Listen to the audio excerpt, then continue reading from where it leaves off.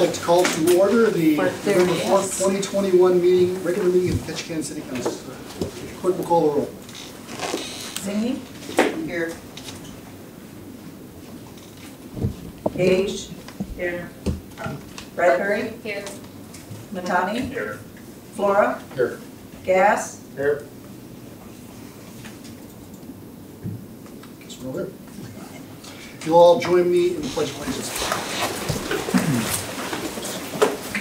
Pledge allegiance to the flag of the United States of America and to the republic for which it stands, one nation, under God, indivisible, with liberty and justice for all.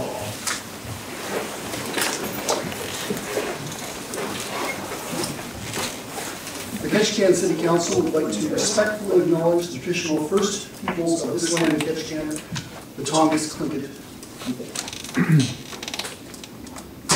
And we have a resolution, actually.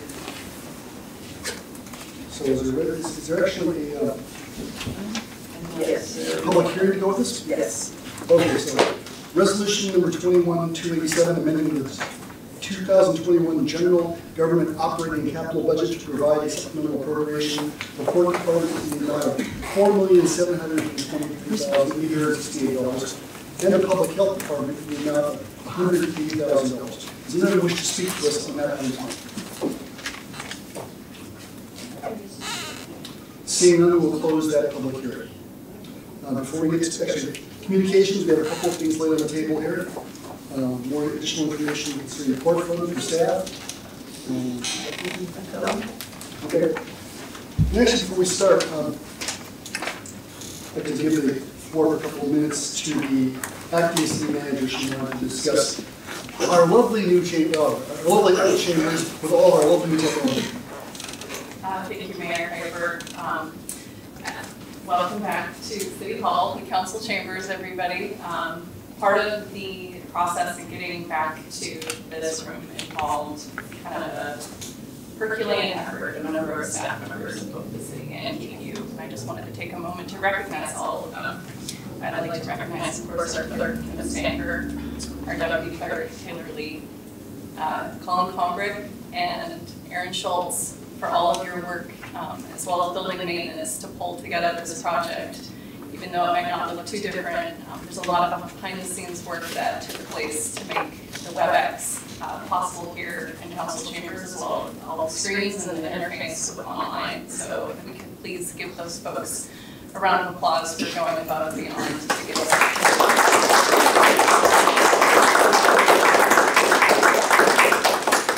Mayor Dave, there is a feedback of everybody's microphone on. If there's everybody off until the speaker, we'll hear one voice. Thank you. It doesn't. I don't think it works that way, unfortunately. I don't have an off button. There's an echo.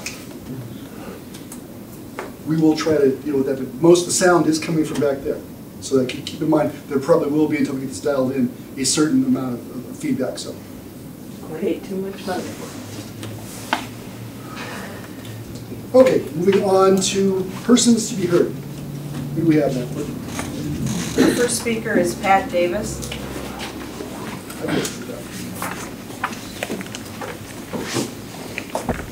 Hi, Mayor, Council.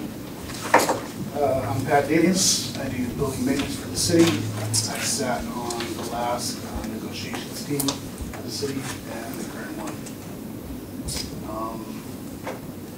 Honestly, it blows me away every time I see these meetings because there's such a massive move of money like that. And the issue for us is that we're not on the receiving end of that. I really had a lot to say about a lot on the issues, but I think coming to a resolution to work it out is needed. We're going to start losing people if we're not brought up with the cost of living. It's hard to do for us today, your workforce, everybody in your workforce, all over the city. And I want to propose if we could, what it would look like like to tie our cost of living to the CPI in Anchorage.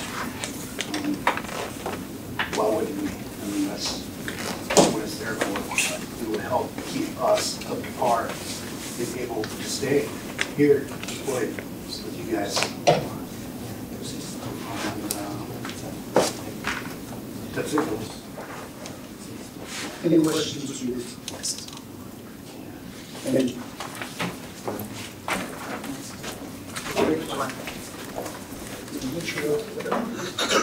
This one. Colin, can you tell if the podium mic is on? It is. Okay. It just needs to be adjusted for our speaker to actually, it's turned down a bit. Okay, thank you. Our next speaker is Robert Stam.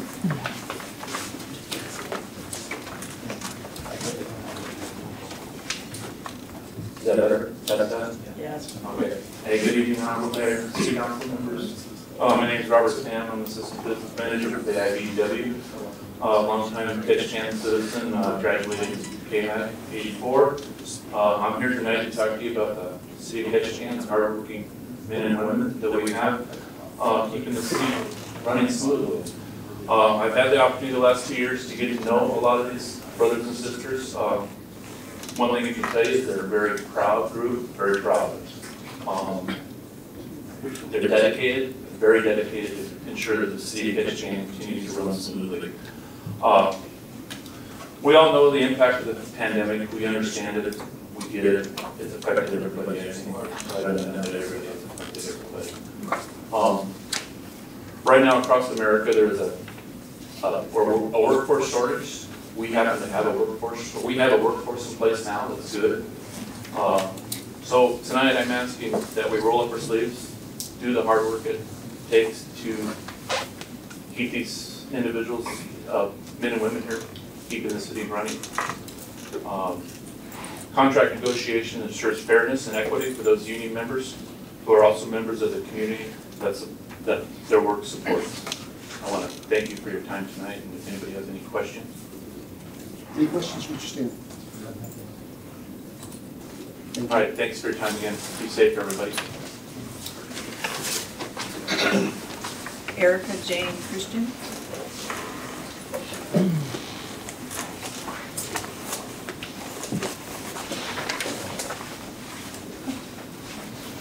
Good evening, Council. My name is Erica Jane Christian. I'm a new shop steward with IBEW, community member here in Ketchikan, and also a city employee. I wanted to make a statement of appreciation for the time, thought, and energy that is currently being put into contract negotiations and will be, as days go forward. I think every member here on the city council is invested in making certain that the best possible outcome for all parties is secured, so that we can all really continue to enjoy all the services that Ketchikan provides for its community members, while in turn providing for those employees who are themselves members of the community. It's easy to be generous when you have plenty. What we do in uncertain times showcases those things that are truly valued. We can't build tomorrow's reality with tomorrow's resources. We have to use what's available today to create the future for Ketchikan that we all want to see. What we are is that resource. We're a group of professional, skilled employees. City workers that every day are an asset to Ketchikan through the work that we do. We have to invest in that future now. And that starts now, with making certain that equity and fair compensation are essential. It starts with making certain that the compensation that employees earn in working for the city provides for us the ability to afford to live here and maintain a good quality of life for ourselves and our families. These contract negotiations will let all of our community members see what the city values based on those issues that the city chooses to prioritize and support when it comes to its employees. If you only have room in a budget to compensate some employees but not others when a wage study is carried out, what does that say about who is valued? If you are only able to look at addressing rising cost of living and fair equity pay, and fair and equitable pay when it's been a windfall year, what does that say about what is valued? If the care of employees working every day to provide services for the very communities that we are also members of can be removed from these important discussions about equity, what does that say about how Ketchikan engages with its values. I hope that the City Council won't be discouraged to make decisions that help us all actively build toward that shared future of Ketchikan. So thank you again for the time that we're going to all spend together. Any questions for her? Thank you. Thank you.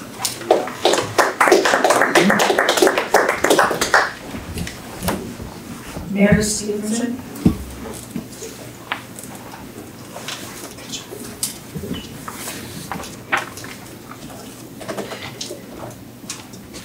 I can be a pistol, I know. But you might appreciate it. Maybe. I'm here for resolution 21-28-27, $4.7 million, the Port of Enterprise Fund, to get them through May 28th. I have clarified that the commercial passenger vessel fund current balance towards tourism-related projects is not changing. Its current balance is approximately $2.16 million.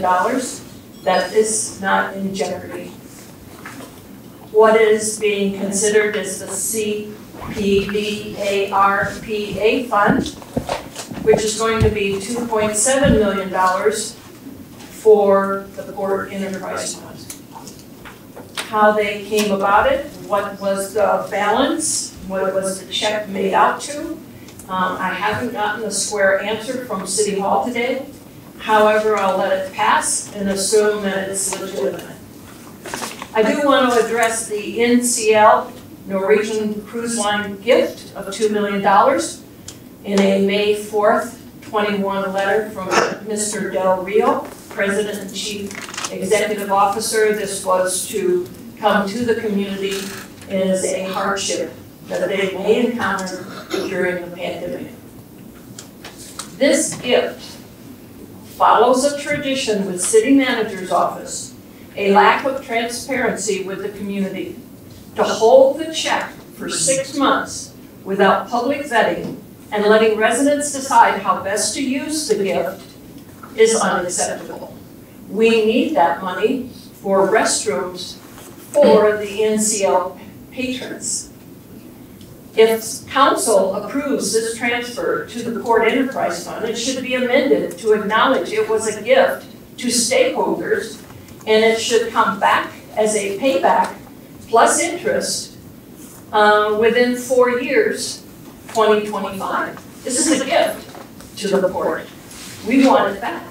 Simple as that. It should be noted that the City Manager's Office made arrangements with CLIA Charlie Wall to not collect passenger wharfage fee of $9, and it was a decision not to collect a passenger fee from the Ward Shuttle, Cove Shuttle. Port can't pay its bills if it doesn't collect it from those who priced the ticket too cheaply. It should be also questioned whether Ward Cove paid Port for the dock they used for one loading zone. Similar to the 3 companies who participated in the dock vendor program, who paid their fees, put their buses on there, did Ward Cove pay a fair share as well? My question is, probably answered, no, they didn't. So, Port, if you're asking for money, you should have made the effort to go across the board and start collecting it on the passenger fees from Ward Cove and all the 80 ships who did upward stuff. Number 5, there's only 7. 2021 Port Enterprise Fund revenue is $1.35 million. It could have been more if they didn't give a free ride. Number 6, $4.7 million is just a Band-Aid for the port, who will run out by May 2022. What mechanism, tell us right now, no surprises, start working on it. I want to hear what mechanism is in place to start generating costs that will start up, paying payroll bi-monthly, insurance, maintenance, contractual agreements. This dole out right now is permanent. There is no come back, we're still short of money. In my opinion, it's time to revisit our relationship with Survey Point Holding Company, as they are the port managers for Ketchikan. Council knew when voting no action status quo, Survey Point would continue managing the port earnings of contracts and concessions from cruise lines with no obligation to fill the RFP offer of millions of dollars that was on the table that would have come to the general budget. And when looking over the port director's job description, it's very clear, nowhere in his paperwork is he handling any kind of paperwork that Survey Point is doing for us. They are definitely the port manager, and we're not getting any revenue off of them. Has the city considered approaching Survey Point for a financial aid package? It doesn't hurt to ask the guys who are making our port money as a loan. Thank you. Any questions, Ms. Stevens? Thank you. You're welcome. Deb Keating.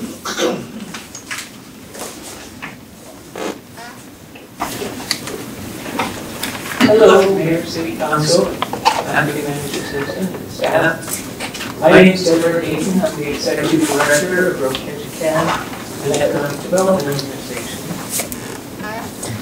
So I'm here to talk about priorities.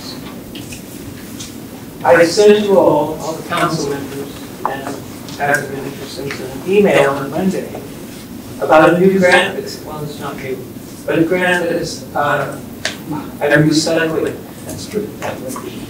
It's the Economic Adjustment Assistance Grant from the EPA.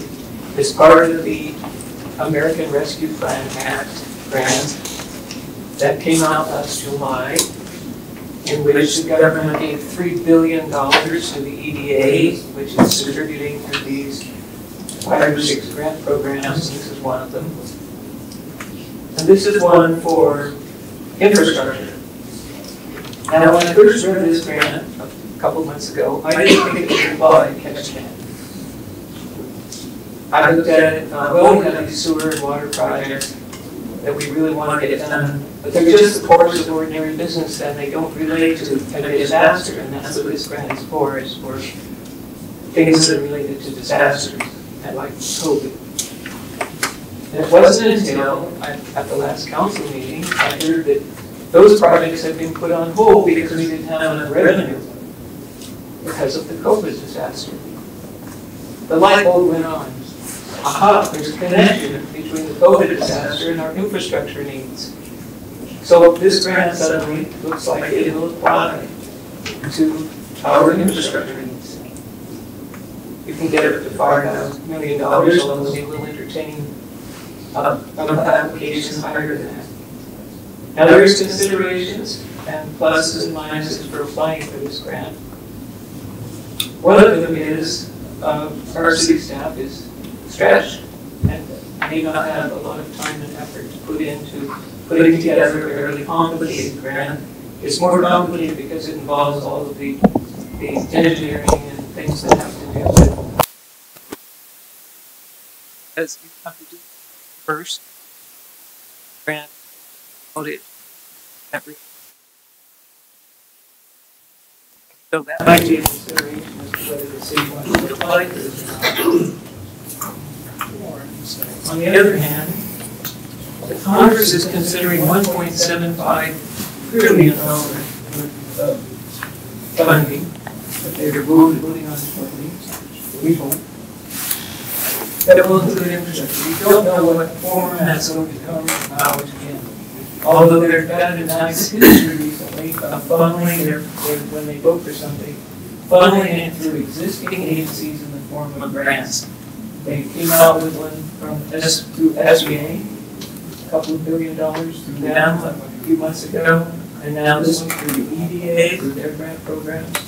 So I expect that, you can speculate that if they ever get done voting on this $1.75 trillion, then it will also get funneled through some existing agency grant programs. the argument for putting this economic adjustment assistance grant in there is you already have a grant done that you can recycle when the 1.75 trillion comes down the pipe. You'll be prepared and you'll be first in line for that next round. So that's one reason to do it. I'm not going to second guess the staff and what their constraints are and what decisions they want to make about this grant. But that's a good reason to put it together now, because you might have a chance to get it. The EDA says that not any of the amount of money that's been allocated to the Seattle District Office has been obligated yet. So it's all sitting there waiting for grant applications. There have been quite a number of grant applications, but there's no indication of what criteria they're using to shuffle through those applications. It doesn't appear to be first come, first served right now. They haven't let us know if there's any point system. So we don't really know how they're shuffling through what they've already got on the table. In my opinion, it doesn't hurt to put another one on the table in front of them and see if we can get this grant. Several $1 million, that's tax money we don't have to spend on these infrastructure projects. So that might be an argument we're going ahead with. I'll just leave it up to you folks to discuss that with your staff. Weigh the pros and cons. And decide what to apply for. My theory is if you don't ask, you don't get. And if you don't get it, you can always use it again in another context. I've been doing that for a long time. Recycling. And that brings up, just how much of a priority this is. If we have our resources strained and don't have time to put this together, is this a big priority over some of the other things that are taking over that time? So weigh that, and I want to talk more about priorities here. At the last meeting, we discussed the tourism grant. And there was some discomfort with the idea that it proposed and included a restroom. Well, this wasn't something that I had chosen to present to you. This was a priority set by a previous city council. If you look at the capital improvements list of the city, under the tourism and economic development section, the number one priority is the Thomas Basin Promenade. The number two priority is the Stedman Street restroom facilities. Now, those may not be the priorities now. This was from a long time ago. The promenade is in the works. Did tell me 30 years? Yes. The restroom, somewhat less than that, but still, it's a long time. It's been sitting there, and no one's really re-examined it. And we've heard negative comments about it. If you don't want it on the priority list, now's the time to revisit those priorities. Anybody looking at this and looking for a possible grant project for the tourism grant, would pick out those first two priorities as the possibilities for that. And that's why that proposal came to you the way it was. It's because it was a city priority set many years ago. It's been sitting there for a long time. And nobody couldn't anticipate that there would be objections to it at this point, having been in place for so long. Personally, I don't think it goes into the right place. I think it costs money. I would rather not have that go forward, but it was in the city priorities. So I would ask you to readjust your priorities. Review. And this is going to come up. Brooke Ketchikan is starting up an economic diversification community-wide strategy. And we're going to be wanting the community to setting priorities for what kind of new business development we can do. We'll be doing and asking the various groups to give us their assessment of what our strengths, our weaknesses, our threats, and our opportunities are here, and what can grow out of that, and then ask us at their priorities as to what we want to, where we want to put our money and our actions. And so it's time for the city to do a similar process with the capital improvements list to decide which, when grants come down, what are we really going to apply for? So that we don't wait and then find out later that there's big objections to something that's been already said. So, that concludes my comments. Go ahead. Deb, in that grant, we have to do projects that you're, when you do your grant, you have to have a project, the one grant you talked about first. The big grant for the infrastructure, you have to have projects that set in stone at that point for that grant. It's a what? The one on the infrastructure, right, do you have to have a project in place ready to go? No. To get that, okay. If you notice in that paragraph I sent you, it says that you can do engineering and planning. It says, show ready was an Obama administration buzzword. And these grants will allow for planning and engineering. It doesn't have to be double. So the grant you got last could be, once you applied for that grant and you were able to get it, that $2 million or $4 million could be applied to any project within the state. No. Or tourism. Had to be tourism, we would have to tell them, well, it's a good promenade. You know. Okay. And if the promenade didn't have to be all engineered and ready to go, there was room for us to do the engineering, where it was going to go and like that. So we could have put bathroom. Okay, here's the scenario. We get the money, we have the money, okay, and we look at that and say, oh, we don't want it there. We don't want to do it like that. We could change that. Once you have the money in it, you can say, oh, well, if it's good for now, it was practical. We did it that way. It just didn't work out. We decided to revisit it and redesign it. But you're still going to have to come out with bathrooms.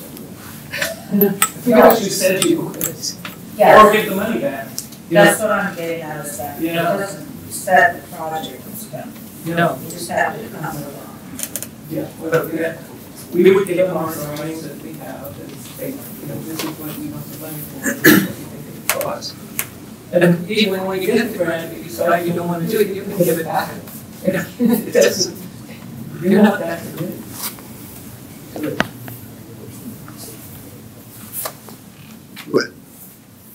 Is there a deadline to apply? March 2nd next year.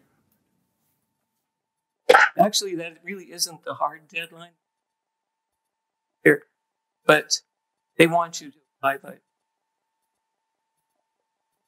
We're already a bit late. I mean, more than a bit late. A lot of grant applications.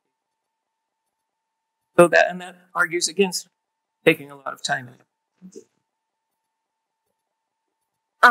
Deborah, so you brought forth that contract last week for $12,000 for the 2 grants, so the bathroom and the promenade.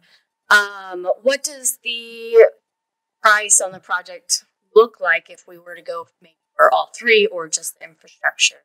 I know the infrastructure requires a lot more in-depth items to get it ready, but I'm just wondering what are the dollar signs around? I haven't made it a proposal involved with the economic. The city would like me to help with. Talk about that. Any other questions for Ms. Hayden? Thank you.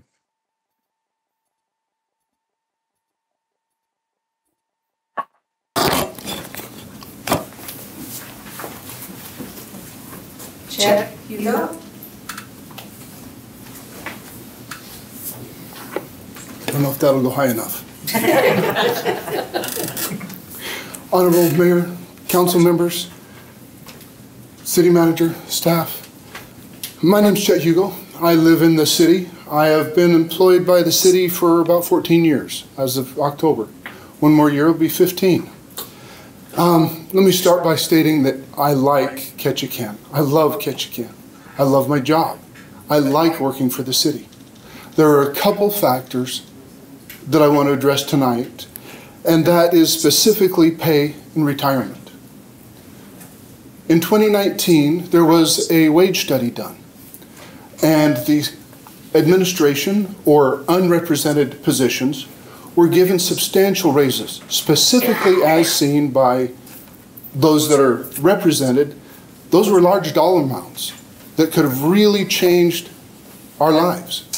We were told at the time that that would be that the represented people would be addressed at contract negotiations. It is now several years later. Inflation has gone up. A number of things have happened that really has hurt those working for the city that have not had that pay increase. And they're suffering for it. We are suffering for it. The other item is retirement. When I started with the city, accrual rate with the union pension was over 4%. Economic conditions in the last 14 years have changed dramatically. Currently, my pension accrual rate is just over 1%. That is 1/4 of what it was 14 years ago. At the current rate, my retirement looks to be just slightly better than unemployment. These are some serious issues, and they are some of the reasons why we have trouble maintaining staff employment. Do you have any questions for me on these issues? Any questions, Mr. Hugo? Thank you.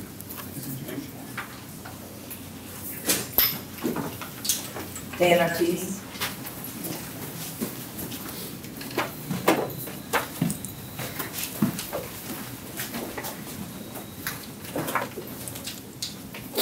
Good evening, Honorable Mayor, Honorable Council members, Acting City Manager. It's a pleasure and honor to speak to you this evening. My name is Dan Ortiz. I live at 3204 South Tongass Highway, and I'm the current state representative for District 36. Tonight, I would like to bring your attention to another opportunity that's out there in the future. It looks like it will be. I'm sure many of the staff are aware of it, and probably many of the council members are aware of it. But the federal government is acting like they're going to pass an infrastructure bill. We're waiting, but it does seem like it's going to happen. And in that infrastructure bill, there is a significant amount of money for renewable energy projects. And at the last Southeast Conference, their annual conference, which was held in Haines, I did not attend, but I attended virtually, and I know that the Acting Manager Simpson attended, as well as perhaps other members of the council were there. And there was a presentation done by the AEA, Alaska Energy Authority, and they talked about renewable energy and the prospects of how there will be significant more financial opportunities for us to develop, for communities in Alaska to develop infrastructure for charging stations of vehicles, so electric vehicles. Obviously, Southeast Alaska is blessed with hydroelectric power. It's relatively cheap compared to other energy sources in the state of Alaska, and it's a tailor-made place for electric cars. I have to state my disclaimer, I drive an electrical vehicle. So I'm not just looking for myself, though. I'm thinking that, down the road, it's pretty obvious that, there's going to be more and more of a turn towards electric vehicles as we move into the future. And it seems like the city of Ketchikan and the borough need to take this opportunity to see if we can harness some of these federal funds that will likely come in order to develop some electrical vehicle infrastructure stations here in Ketchikan.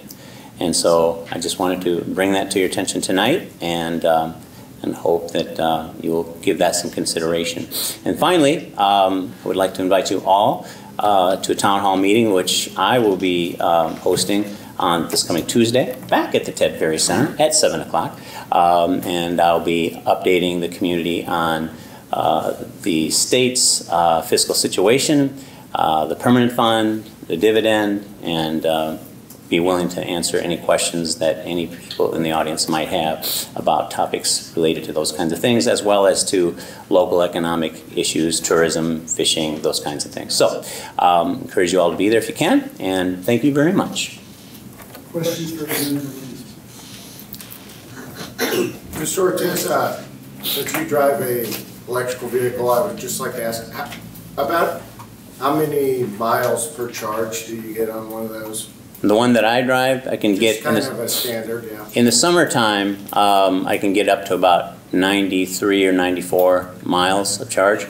Wintertime, it's a little less than that. I'm sure the folks here would have a better idea why that is, but it's like down to 67, something like that, during the wintertime.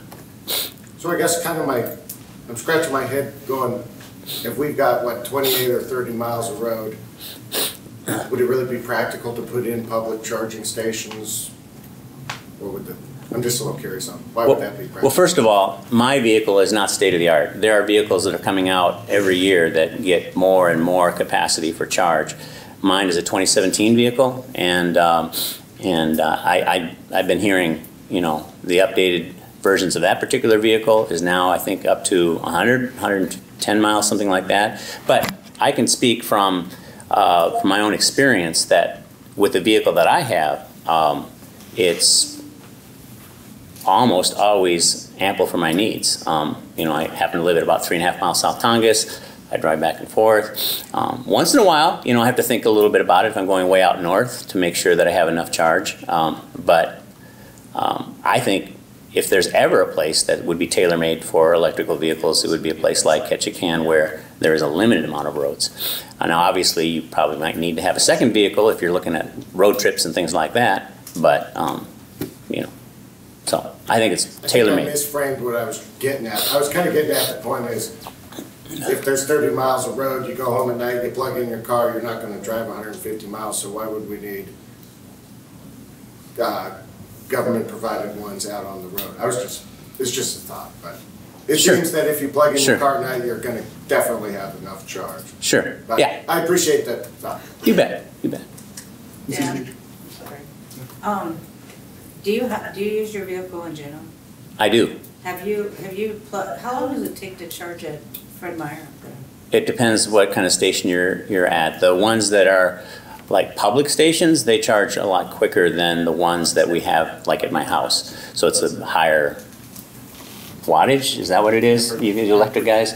Anyway, so when you charge at these public stations, they charge much quicker. Like I can do a station down in downtown Juneau that will get me charged within an hour. So a full charge within an hour. And what do they charge you for that? Nothing. Nothing? No. Oh, so you do like Portland? Yeah, I guess. Yeah. And there's quite a bit of infrastructure in place in Juneau. If you go out to the pool, the one that's out the road there, they have charging stations there. They have charging stations down by the library. They have charging stations, and a couple of other areas as well. So then, do they have any cabs that do that? Do they have any? Any of their cabs? I do not know that. Because I know they got the bus, right? The electric bus. Yeah, I believe they have an electric bus. That's correct. Any questions from Mr. Reader? Real quick ones, as you mentioned infrastructure bill. Are you getting any sense yet, assuming something will eventually at some point pass, is it going to be going primarily to the states for them then to disperse? Or is there a chance for us to sort of, because frankly, if we see $25 billion head out to DOT, I'm not sure we'll see anything there. Why would you say that, Mayor? In any case, I believe that there's going to be a combination, both some that will be directly accessible by communities to the federal government, and then some will be dispersed through the state. I kind of think it's going to be both of those things, rather than all through the state. But that's just from what I've heard, and that's not concrete. So, but, you know, even if it's dispersed by the state, there's a chance, but you have to. Well, that would be your job. Exactly, exactly. Any other questions for the representative? Thank you very much. Your Honor, that's the end of our first speaker list. We'll move on now to the consent agenda. Looking at other items to put on there, it didn't look like there was going to be anything that was really, we just slide on there, so I guess we'll just have the consent agenda as originally suggested by the schedule. Clerk will I'm sorry, do we need to get a? Move to consent. Sir. Move to second. Clerk, please call the, discuss the items. Thank you.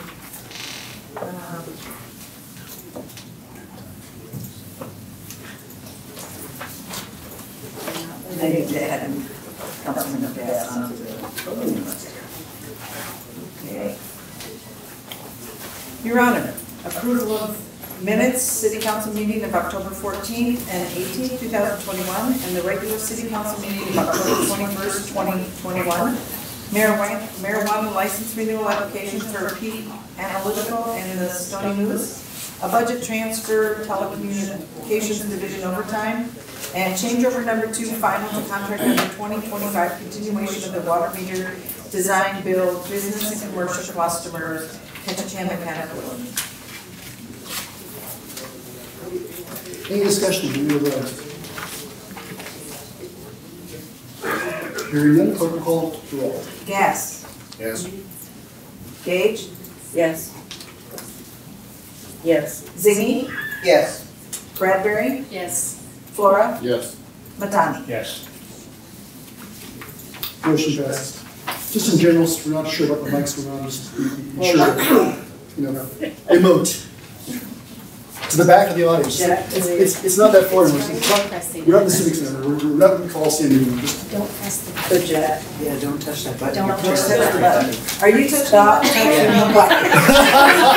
I thought the next time was on there. He wasn't here when we were discussing that. Oh. No, you turned everybody off. You turned us all off. I kept seeing the green, so I kept pushing it. I kept turning it back. Okay. Problem solved. It's okay. We thought there was, I was thinking there was a malfunction here for our. Technology is our friend. We need an Ooh, I electrician. was kind of worried. Yeah. Fix this for us. Okay, moving on to item 7A1, budget transfer, Harbors Division salvage and disposal of impounded property. Chair will entertain a motion. Your Honor, I move the City Council authorize the acting city manager to transfer $13,333 from appropriated reserves of the Harbor Services Fund and $15,000 from within the Harbor Division's 2021 Infrastructure Maintenance Materials Account, number 515.05, to the Harbor Division 2021 Salvage and Disposal of Impounded Property, account number 620.01, to fund the costs associated with raising and disposing of the FV Sea Spree. Second. Moving second. Discussion. Your Honor. Yes. I guess I have a couple of questions on this. One is, who's going to end up paying for this? I'm assuming all the harbor users.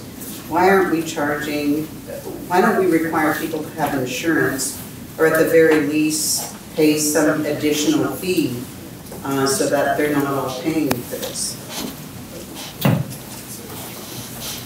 Looks like the Ports and Harbors Director, I'm sorry, acting Ports and Harbors Director would like to weigh in on that. Yeah, thank you very much, Mark Hilson, acting Port and Harbors Director. That's an excellent question, and it's one that has come up before. So council actually deliberated on that issue with some ordinance changes that were proposed back in 2011 when Title 13 and 14 was extensively revised. And essentially, the thought was, hey, why don't we require insurance to deal with this? And at first blush, it seemed like a good idea. Maybe boats should have insurance. Then it quickly was realized that a lot of these boats can't be insured. So depending on the hull, the age, other factors, boats that are in the harbor today would never be able to get the insurance. So then the discussion turned to, could we have an additional fee, such as what you mentioned, if you can't get insurance. So that was talked about, discussed at length, and what it came down to was it would put the city essentially in a de facto insurer position. So we would be collecting a fee, and then the implication of that would be people who did have insurance could just pay that fee if it was cheaper and be covered in the harbor. So that the approach was considered in terms of an insurance and or a fee. And then ultimately the council decided not to adopt that proposal at that time. Now, whether or not you may be proposing an additional harbor fee for everybody on top of that, but in essence, if we're not able to recover the fee for the salvage operation, you're right. It's all the harbor users that would have to cover that. So in essence, it's the same thing. I think there has to be a better way to do this. I mean, we shouldn't be responsible for this. It should be the boat owner's responsibility. We need to figure this out. So we looked at this in 2011. My understanding is we should look at it again. If I were going to ask Councilmember Flora, who's on the Ports and Harbors Board, if he has any comments on this. I have a couple of, I'm sure it's going to come up at this meeting. It's going to be a huge agenda at the end of the night. Obviously, we could spend more time then fleshing this out, but here's one concept for consideration. Those who can insure their boats show proof of insurance. Those who cannot show proof of insurance either have to present a surety bond or they can pay a premium. And then, yes, the city would then have a self-insurance fund for the high-risk vessels. It's a discriminatory way to do it, but if you've got a 2-year-old boat that isn't going to sink, you can get insurance for the right price, go do it. Councilmember Zing is right. All we're doing is we're leveraging these expenses on the back of the folks who are paying harbor fees, and the guys that have a 90-year-old wooden boat sink escape. So I did not see Board Member Bray sent something right before the meeting I didn't have a chance to look at yet, but I do believe that this should be revisited, and whatever was deficient in the ideas from 2011, maybe we can improve upon them. I would add that it is an agenda item in the Port and Harbors Advisory Board meeting Tuesday night.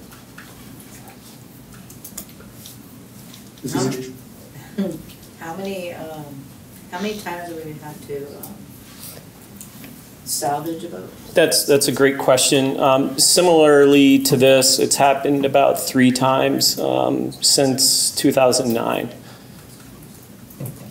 So this is not a new issue. No. It's been going on for decades. It's been going on for every harbor in America, or in the world probably, for decades. I remember part of the discussion, this goes back 20 years, was, well, we need to make sure the boats are at least movable. Does the engine work? Theoretically, you're not going to have a boat that's going to total this. But obviously, even requiring that, it still happens. I mean, I hear a lot of concepts here, but like I said, this isn't just invented here. Is there somewhere else where it's working? If so, we should follow that. Or we just have to accept the fact that, frankly, this has always been a problem, it always will be a problem. Someone's always going to stick us with cleaning up their boat because we're a harbor town. So. Yeah, if I can, I think that's a good point. There are 2 harbors that we're aware of in Alaska that have some insurance requirement, but neither seem to really fit our situation. And I know Juneau does it, but they've dedicated my understanding is they've dedicated a full-time staff member to administering that program. So, I would encourage you as you think about this to consider what the cost of, dealing with this periodically versus setting up a full program. It's substantial to, potentially substantial, depending on which way you go with it. Mr. Brown. Is there any way we can recover any of this money from the owners of the C-Spring? Yeah, that's our intention. So typically when something like this happens, of course they get billed, not only for the salvage operation, but also the reserve mortgage that they're behind in. And then they, will get sent to collections to get it collected. Yeah, I mean, there's a recovery percentage, that, in collection activities, but that would be our standard procedure. Well, you kind of answered. I was going to say, wouldn't the simplest solution be when this happens, they change our contracts or paperwork to say that if your boat sinks, the bill comes back to you, but it sounds like that's kind of already in order. So. Yeah, that's what we do. Yeah. And you just can't collect because there's no money to collect. In most cases, yeah. Have we ever collected? You say we had 3 times that we collected money from the other 3. I'm not sure what our success rate is on that. I would have to check. I guess what I find frustrating about this is that it's always on the city. We're always okay with us putting up the money. I think we do have to sometimes go back and revisit these things and see if maybe there's a better way. Maybe there's other communities doing this. Maybe somebody else has, they already are working on it. So I'm glad it's going in front of Boys and Harbors, and maybe those guys, they're far more experienced than me on this, and they can look at it and maybe come back with some solutions. But this gets frustrating, Just saying. Since there's only been 3 since 2009, if you averaged out the amount of money that was spent over a period of time, figured out how many years in between, is it possible to add a percentage of the fee for the use of the port that would go directly into a fund for these kinds of incidents? That would be paid, unfortunately, by the entire, but at the same time, it's a smaller fee versus a huge astronomical fee. Yeah, I mean, certainly, setting fees or designating their use is within the purview of the city council. That would require an amendment to the municipal code. There's different ways to address that, but ultimately that solution, any kind of additional fee that's assessed across the board, essentially comes from the same places. Or even say 1% of the fee that people pay to port their dog or put their boat in goes towards salvaging if this has to happen. I don't know. I'm just. Yep, I just wanted to make a comment on that. That's certainly an option that we can explore. The trouble is that the city isn't accepting that we will be paying, even though harbor users have paid into that fund, it disincentivizes people from being on the hook for paying those costs because they know that fund is there to bail them out. So that's just the negative side of having such a fund set up. Yeah, I think you have to be wary of putting the city in a position where you're the de facto insurer for boats sinking. That's definitely not the position the city wants to be in.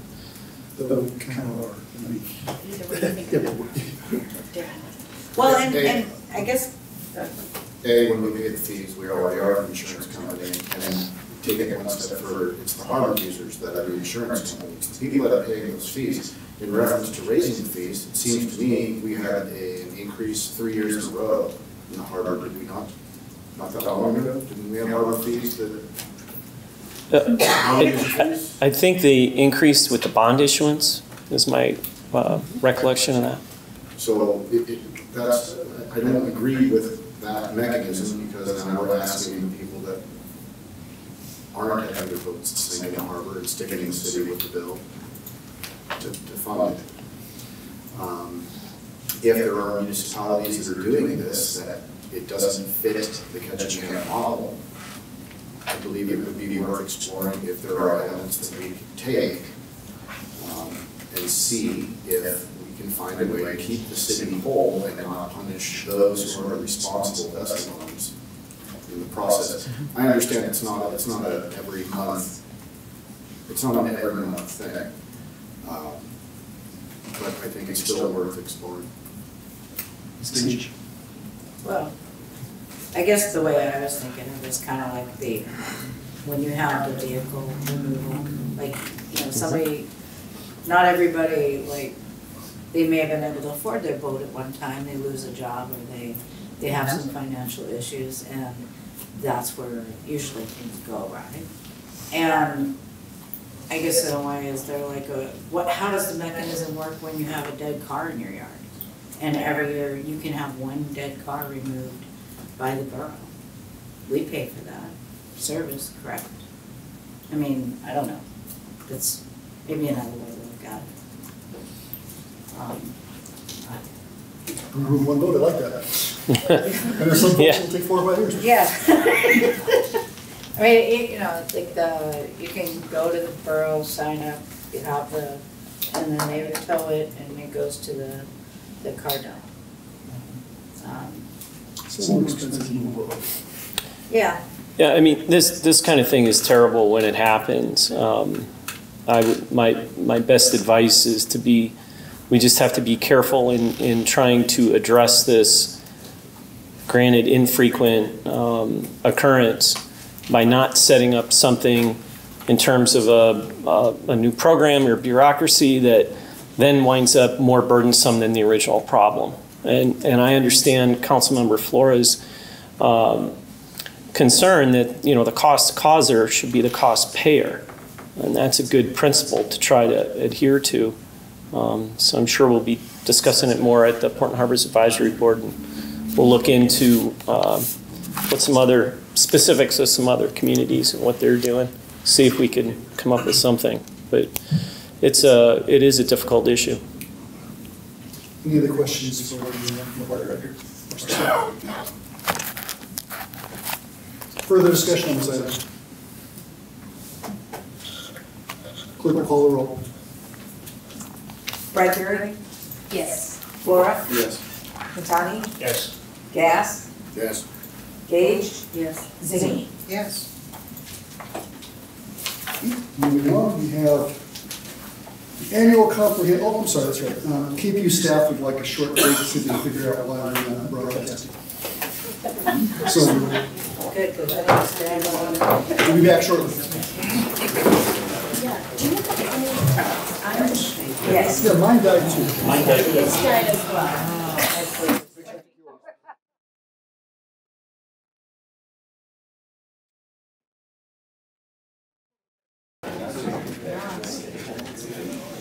Okay, we are back. Hopefully we moved our microphones around and made some adjustments. Hopefully people can hear us. We're going to try to speak loud, a little louder so the audience can hear us, because I guess we're not projecting out to you guys.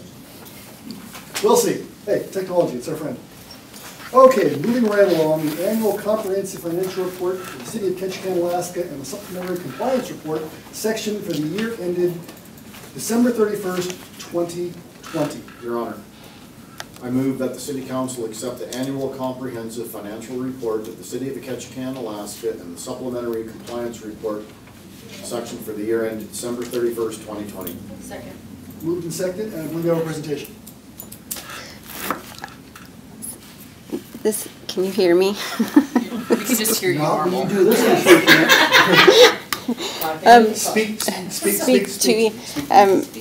So it's not really a presentation, but I just wanted to make sure everybody had a copy. We in finance, this is one of our babies, the budget and the annual financial report. It is now changed. It's no longer CAFR, it's ACFR. So we'll try to get used to that term. So if you hear it, ACFR is the more appropriate term. But these financials every person, every department, every employee that purchases, collects revenue, has any financial implication for the city, whether in any department, has an effect on this financial statement. So we appreciate everybody's efforts every day that they put into any purchase order, any invoice that's processed, all the revenue that's collected. And of course, the finance staff, I have to thank our finance staff for all the work that they do every single day to put time and effort into helping us get this document ready. There's also a compliance report, which is electronic. That was provided in the packet. That shows all of our grant revenues, financial assistance that we've received over the last year for that reporting period. So if you have any questions, one thing I would like to point out, obviously the financial statements, there are fund level financial statements, so each fund that we budget for has a financial statement in this book. And then in the back of the book, it's a book, there is a statistical section. I think you guys might find this really helpful, especially when you're thinking about, well, what have we done in the past? And there's 10 years worth of data in some of these tables. So I think it's very helpful when you're looking back at past information, statistics, customer counts. So if you have any questions, I would welcome any questions. And our auditor is here to also give you some information. So I'll let him speak, and then if you have questions, then I'll come back up. Thank you, Michelle. Thank you, Mayor and Council. I'm Kelly Priestley. I'm one of the partners with Tusher Walpole. We have a local office here in Ketchikan, just off of Tongass Avenue. And every year we come in and we do an audit. And as Michelle had mentioned, and I know that there's a couple of new council members here that maybe haven't gone through this before. So just real briefly, to just make sure that we kind of level set and make sure that everybody's on the same page and understand what it is exactly that we do. If you look at that little lovely report that you have there in front of you, it's 200 plus pages, and we review that. We review not only the financial statement money side of the city, to make sure that all of the assets, all of the liabilities, all of the revenue, all of the expenditures and expenses are appropriately stated and appropriately allocated to not only the government-wide financial statements, but to each individual fund as required by regulation and as economically what happened in each fund. So we look at that. We also review the compliance of the city, meaning you have various grants, you have various regulations, you have various stipulations from money that's received from various sources. And part of our audit is to go in and to make sure that for any of those significant items that the city is complying with the requirements of the given grants. And we do that not only for grants that are received from the federal government, but also grants that are received from the state government. And so a little bit of that report is the compliance report that was sent to you electronically. In addition to that, we will also go through and look at the internal controls and the processes that are in place by the city to make sure that all of the compliance and all of the financial statements is handled efficiently and appropriately. So when you think of, well, what does the city audit mean? It's really those three elements. We look at the financial statements, so the money. We look at the compliance. Are you doing what you're supposed to be doing? And we look at the processes to make sure that you have the capacity to do it correctly. With all of those elements included in the audit, I will say that the city of Ketchikan does a fine job in complying in each of those. Michelle and her team are excellent. They do a great job. She is technically competent and very precise in making sure that they're doing it correctly and that they're doing it in accordance with the requirements that they have. She does a very good job with that, and we certainly enjoy working with her and with her team. It's a good working relationship. As far as the audit is required, there's just a couple of items that we're required to communicate. And you have that electronically in the required communications. I won't read all of that, but just to highlight a couple of items. One, we issue several different opinions on the city's audit. One is the financial statement opinion, another is an internal controls opinion, and then we have a couple of compliance reports. All of those opinions were what I would call clean opinions. There were no matters in those opinions that are required to be brought before the city council for you to address some error or deficiency. So that's a good sign.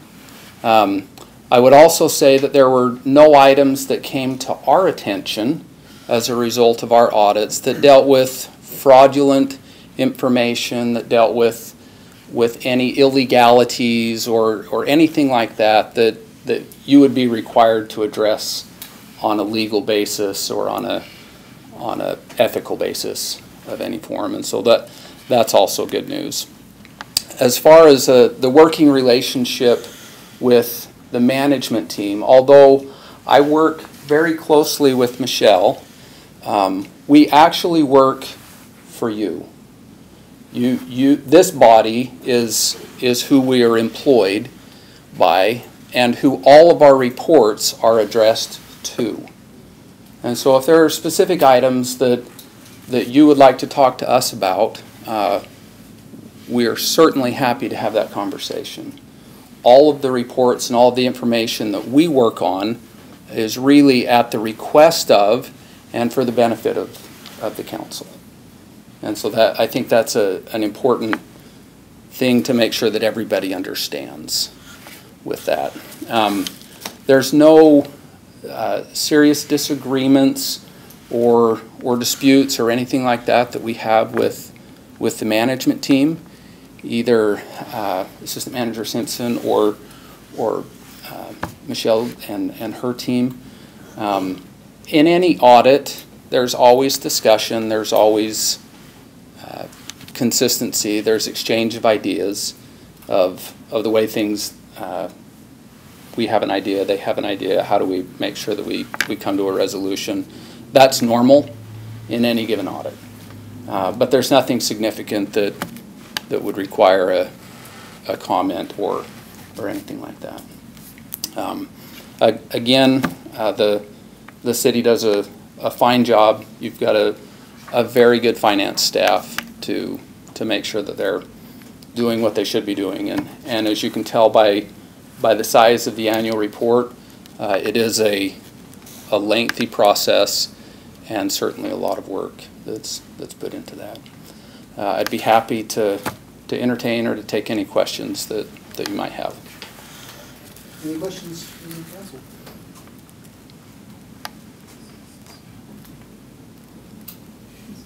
That's easy.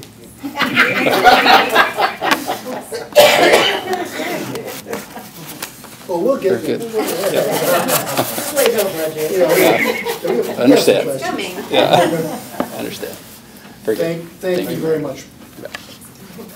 Thank you. Clerk will call the roll.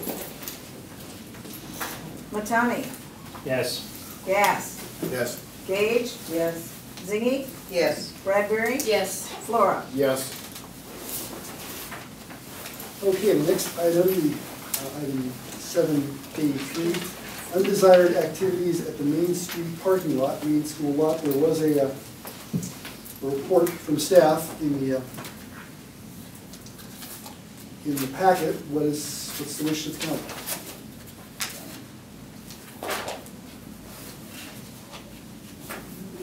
Mr. Gass. Well, I guess I'll start on it. First, I'd like to thank the staff and the police department for the detailed report. I was kind of pleasantly surprised to see that the officers have in fact been responding there on what appears to be a regular basis 52 times with multiple different incidents. I think that's significant. At the same time, I think, as we've heard from the folks in the area via email and at the prior meetings, the concerns, I think we also have an obligation to make sure that we stay on it and maybe turn up the heat a little more. You know, one request by some of the residents that we talked about was signs. Obviously that's not going to probably have a ginormous impact, but no camping signs was requested by them. I think it's a reasonable request, could be done pretty cheaply, so could we look at maybe directing staff to put up some no camping signs up there as a start? Anyone disagree with that? And then, just out of curiosity, so then the question becomes enforcement. We have the signs, then enforcement, I guess. So, Mayor Kiefer, like all things, we can certainly put the signs there. There's plenty that prohibits camping, my understanding, in such a lot. The issue becomes having probable cause for arresting someone and actually having the witness. So we have a sign there, but lacking a witness that says that it's that person, I saw them do that, or catching someone in the act.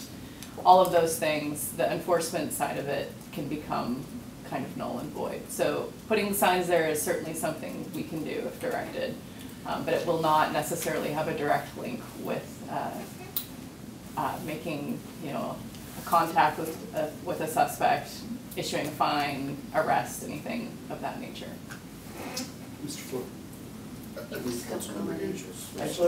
was watching your hands. Gas was still commenting. I'm sorry.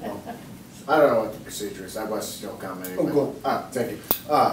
So I think that's a start. It at least shows the residents in the area that we're listening, that we can kind of throw them a bone, and at least, and then also, you know, I don't know, I don't track the police. They may be doing this, but, you know, I've heard it mentioned that that could turn into one of the areas where the officers do their patrols a little more frequently. I'm sure they already do, but maybe a little increased presence would be good. And, you know, frankly, I think as a body, we should let it be known that, you know, not to get sidetracked, but everyone knows we just had a bank robbery in our town. These issues that we've been talking about are not improving. Our officers are understaffed, they're new, we're all up to speed on that, but I think we need to kind of say as a body, or at least I would like to say that it's time to turn up the heat on these folks who are doing these things. As Lacey said, obviously we have to have probable cause, the officers have to see what's going on, but to start turning up the heat on this activity, I think for us to let it be known to the police, I think that's appropriate. So at least for my personal say, I'd like to say that, but yeah, we'll see what everyone else has to say. Ms. Cage. He is first. So that's what I thought, but he insisted otherwise. I thought I saw his hand. I was telling him to be nice.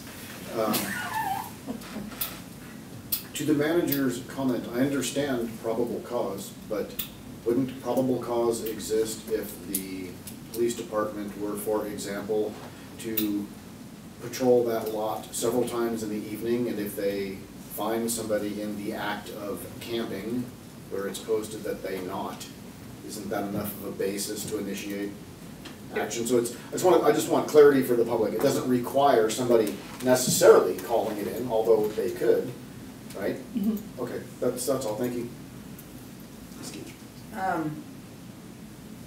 So I'm just going to step in this. We talk about how we're shorthanded, but in the last couple weeks, I've seen cars sitting in Wolf Point probably about 20 minutes, three cars together, obviously having a conversation. They're not patrolling speeders. I have, I've been under they also hang out on Berth 4. So technically, they could be hanging out on Edmund Street. Also, we have cameras on several trails, I believe, Schoenbar Trail. We have cameras in on the Berths. We have cameras in various areas. Maybe we need a camera on Edmund Street. Because the other piece to this is we have people who live in that neighborhood, not necessarily in the houses, but in the apartment building, who also do not feel safe because they have to park in that parking lot to get to their home. So when they get home in the dark, they are very, not very happy with having to deal with. And I did not like this statement about a private citizen can make a arrest. I can see that going south real fast. Making a civil arrest on somebody, creating a crime, and then that person hurts them. And I think half that neighborhood is in the, I don't want to, they're senior to me. So asking a senior to hold somebody so the cops can come do their job is not cool. And I know it's in the statute, but we could be patrolling the parking lot more. I think we ignore the parking lot because we don't want to deal with the issue.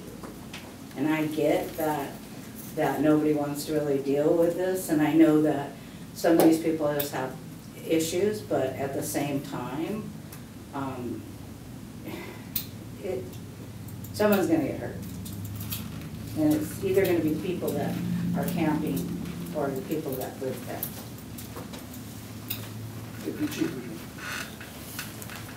Andy Berenson, Lieutenant, or Acting Deputy Chief, or Chief, depending on the day. I think it's important to stick with what we know and not assume anything. We had three guys basically work 24 hours straight solving a robbery. When that happens, we don't have time to patrol parking lots.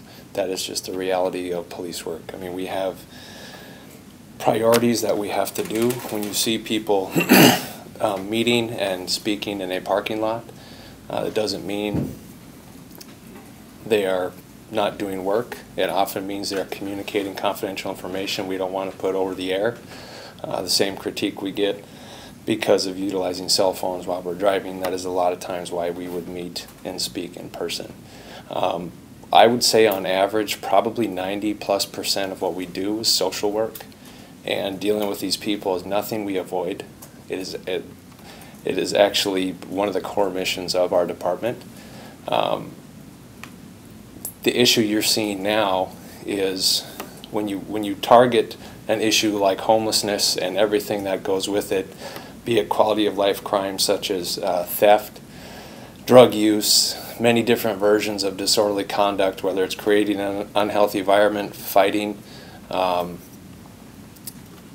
You have different things that you can do and then different things that you will do. The can is kind of defined by resources and the law as it's applicable. The will is then what plan do you have that addresses a public nuisance or a public problem that's brought to your attention. And in this case, you know, our department is fairly well versed in handling social issues. We just don't have all the ability we can't make people be sober, we can't fix a lot of these problems. But what our guys do is everything in their ability to essentially teach the homeless how to be homeless. That might sound strange, but it's out of sight, out of mind. It's places where they're not causing problems for other people. It's cleaning up after themselves. What you're seeing now is kind of an unfortunate trend in a younger group of homeless people that just don't seem to have, I think shame is maybe the best word, or a sense that there's any accountability. Most of the homeless people we deal with are very polite and kind, and you probably know a lot of them. We know them by first name. We bring them home if there's a place for them to stay that we know of. We interact with them on a daily basis. This last 6 to 12 months, there's kind of been a change, and I think you've all seen it. There's a group of people that are increasingly ornery. They are not kind, and they're causing problems for our community. And I think some of the things that are in process, such as opening up the shelter for nighttime again, that will help. It's a place for them to be. It's also a deterrent for their bad behavior because they need to behave to have a roof over their head and things like that. And so I think, you know, baby steps like that will push us in the right direction. We have a person that gets a lot of grief in our department, the parking enforcement officer, who we all know and love. She spends a lot of time in that lot. She tickets our guys when they park there for too long. I mean, she's up there towing, you know, marking and towing vehicles and communicating with the people up there and taking these complaints. I have to tell her to stop talking to people because it gets a little bit, it's not always safe for her to interact with a lot of people, but she's out there trying to teach people and help people how to avoid these problems. And so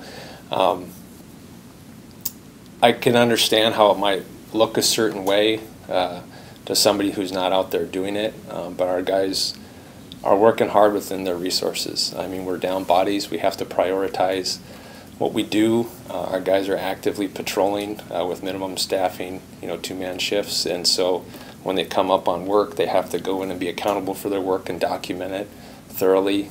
That's just part of the game. And I apologize. I just don't agree with your assessment of that situation, at least from our department. But I understand the critique.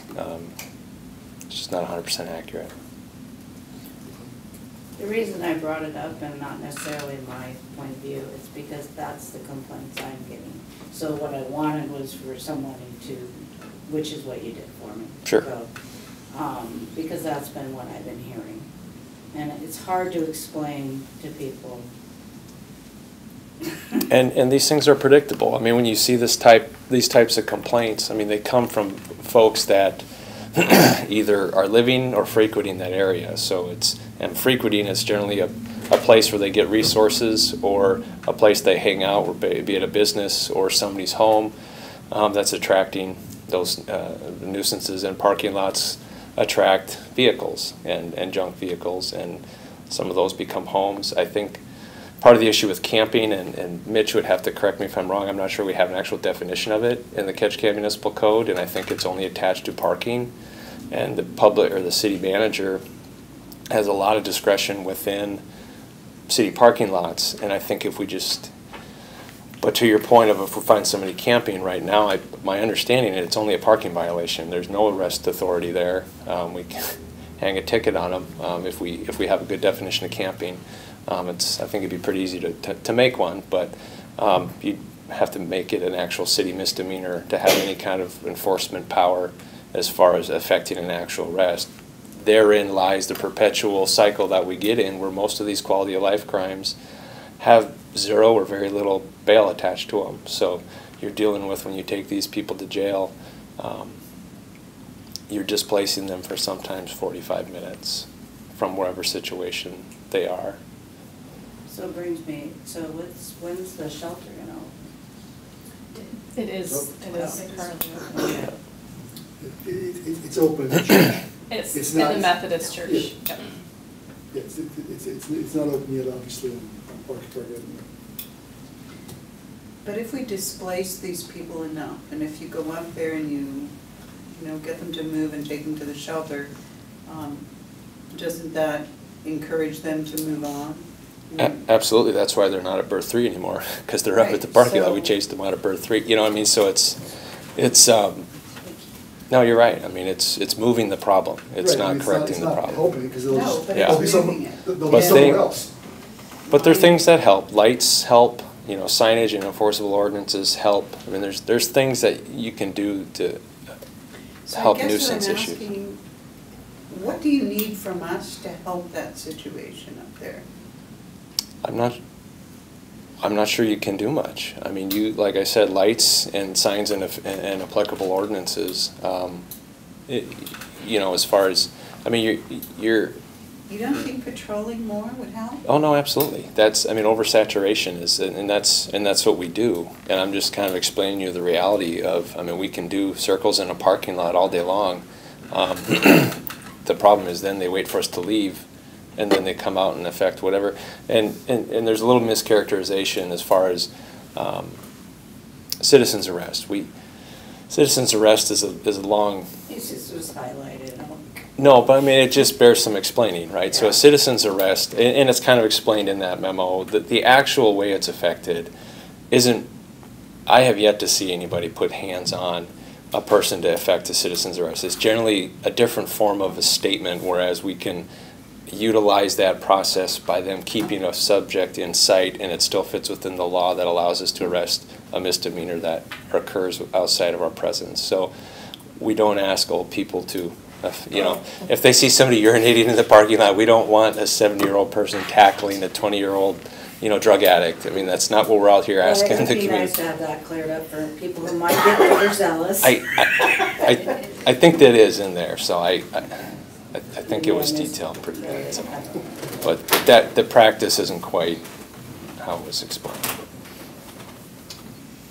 Mayor Kiefer and council, I just again wanted to reiterate that if the council wants this lot to be a priority, we can do what we can to make it a priority for patrol. But the council needs to understand that other things will not be the priority because we do have limitations with our staff.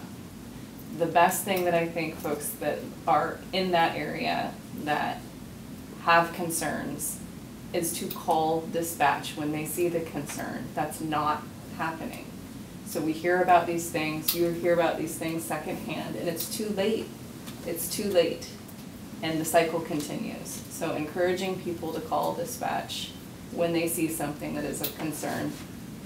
Our guys will go there. They'll absolutely go there. There's no hesitation, unless of course they're on something much more serious. But if they're available, they'll go there. What about lights? It's pretty well lit, I believe. I mean, maybe there's areas where there's not, and we can look at that. We can certainly look at that. Also, too, law of unintended consequences, as we're finding in other parts of the community when we boost lights for either crime issues or other issues, then we tend to hear from residents about, why are these big honking lights on? And you say, well, it's so no one gets attacked in that park or on that trail. And they say, well, it's keeping me up at night. So once again, yeah, I think that I've been up there a couple times now, late at night, and it probably could use a little more lighting in that area, but once again, if we put some big Klieg lights up there and fire it up, we're going to be hearing from the same people who were here before saying, it's too bright. Right. So, yeah. I guess for me, what I'm hearing at this table is we want more patrol.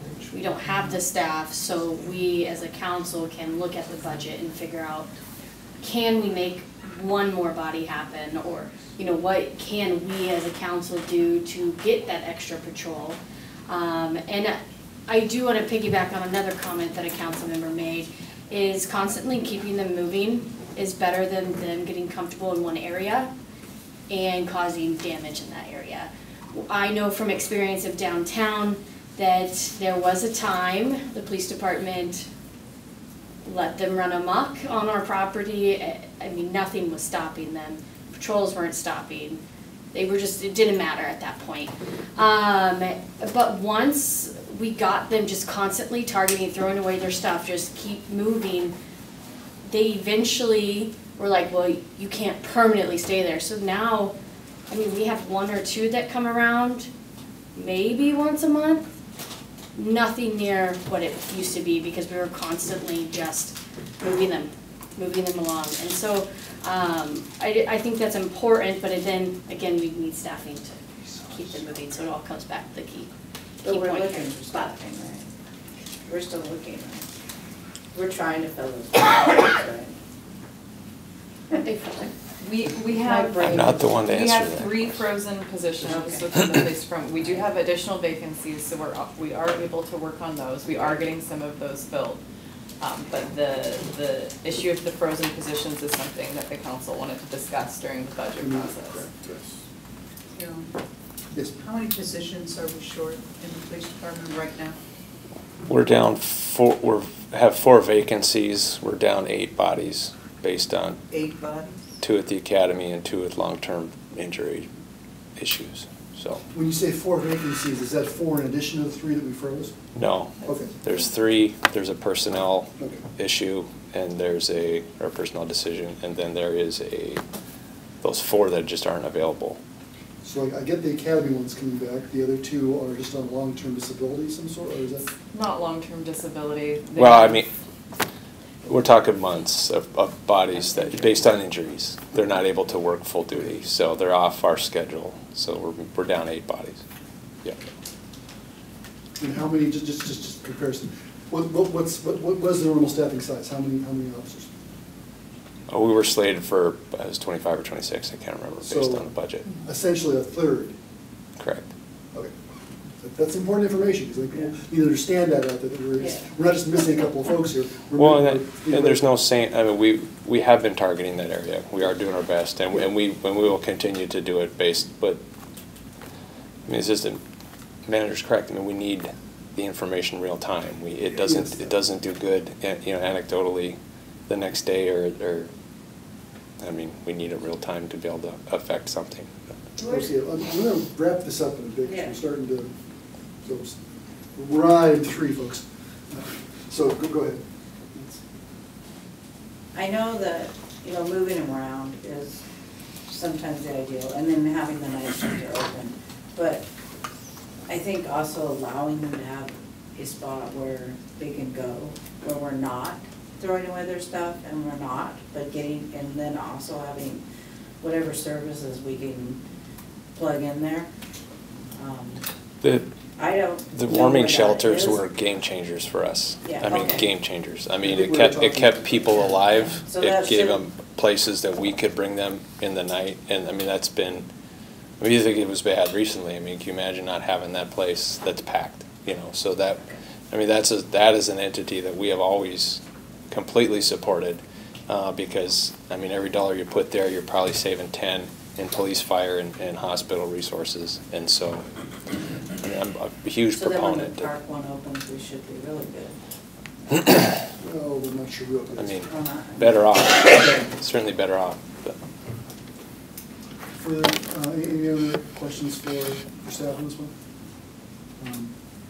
I'm not sure, did we give you direction, or other than signage and possibly? Yeah. Yeah, Yeah, I think so. Staff and additional ordinances. Signage perhaps, and maybe looking once again at lights up there, but not going too wacky on that, because. Would a neighborhood watch work? A camera? Yeah. I don't know if that's. Sorry, cameras, is that, so we can cost that out. I mean, there's gonna be a definite Yes. cost with that. Yes. And if this is something that we explore, I have to say that it's not something that we have the staff to monitor. It's going to be a look back at it, and there's a window of time in which that footage is viable. So it's not something that we're gonna look at regularly to see if something's going on. It would be to corroborate some other report. But we can look into the video cameras. And I think also I heard mention the idea of making sure that we're up to snuff on whatever our camping ordinance is, or whatever it says, or whatever, so we can determine out whether we're trying to ban something we haven't actually banned. Anything else? Thank you. Yep. Okay, moving on to another quick topic. Analysis of separating the city manager and KPU general manager duties. Obviously, we had a discussion about this. I wasn't here for, I guess I missed that night. What would the council like to do? Staff made I felt a very cogent report on some of the reasons why 20 years ago that seemed like a good idea. What do you think? So one of the reasons that, I think there's for us now, the positions. Can't hear you. For the time being, I think the positions need to be combined. The cost, we wouldn't have the money to separate them now anyway. But I think it was important to have this done so that the community could see this and see why it was done. The last time this was even brought up was, back when we joined the two. And so the community, it's a different community now. People needed to understand why that happened. It's not probably the perfect situation for, some folks, but I think it's what we have right now, and I don't see a way that this is going to change in the near future. It's just my opinion. I think it stays the way it is. I think that we need to at least see what we can, if we can actually find a manager that can do both and then go from there. But this definitely, that was my intention with this, was we needed to see this just because it's been 22 years, yes. And why it was done. Agreed. The only mitigating factor would be if a candidate could not be found that is capable of doing both functions. I had 4 individuals from the public speak to me about this. 100% of them wanted it split. Okay? And I want to be respectful of their opinions. We can't swing it financially. We're going to have a discussion. I asked at that opioid meeting, please bring us some budget numbers for adding 3 cops. We're about to talk about an insolvent court fund. We can't swing it. And we just are in no position to go to the ratepayers and the taxpayers and ask for more. So I think we just have to go with the model that we have for now. I have had several people contact me about that. And I want to caveat it by saying is they're all old timers. Not age-wise, just people who were around in the 90s. And they raise some good points, but sometimes people benefit, or there's a benefit to chaos if you like things going a certain way. And I really got this sense that some old-time KPU folks really want us to go back to the good old days when they didn't have to answer to the city manager. And I'm not sure that's where we want to be. Because once again, as I've mentioned several times, I remember those meetings. And I remember the fact that literally the council had to referee sometimes. And while I agree on one hand that it might be a challenge to find someone, what we're looking for is a good manager. And if we hire a good manager, and they hire good department heads, the manager we hire doesn't have to be an expert in running the utility. He or she just has to be a good manager in managing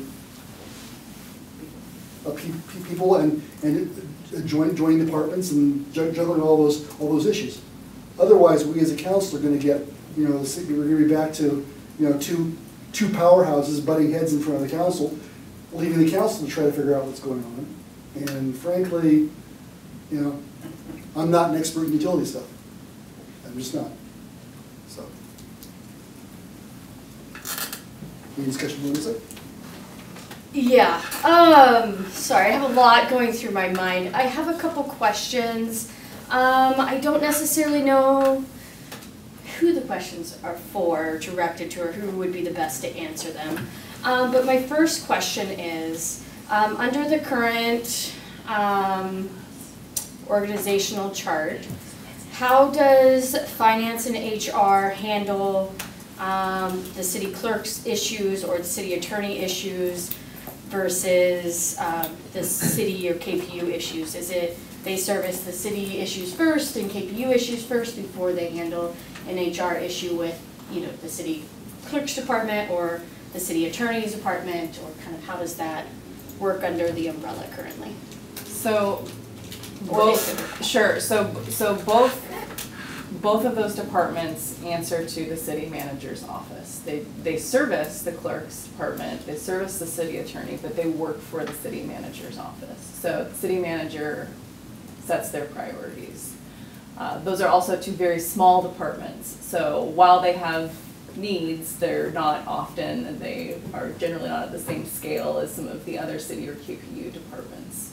If that answers that question. And then second, currently, I'm going back to budget last year, currently KPU transfers funds to the city to pay for the finance department use, the HR, all the combined usages. So why would that change that avenue if the positions were split? It wouldn't necessarily change. What the council would need to decide in that split is how does that actually function? Is it just adding additional positions to support a city manager and a general manager? Or is it building out both, say, the human resources department, the finance department, so that there aren't competing priorities when that single department is answering to two different managers? So those costs would still you'd still have those interdepartmental transfers. So there would still be that level of flow of funds between both city and KPU.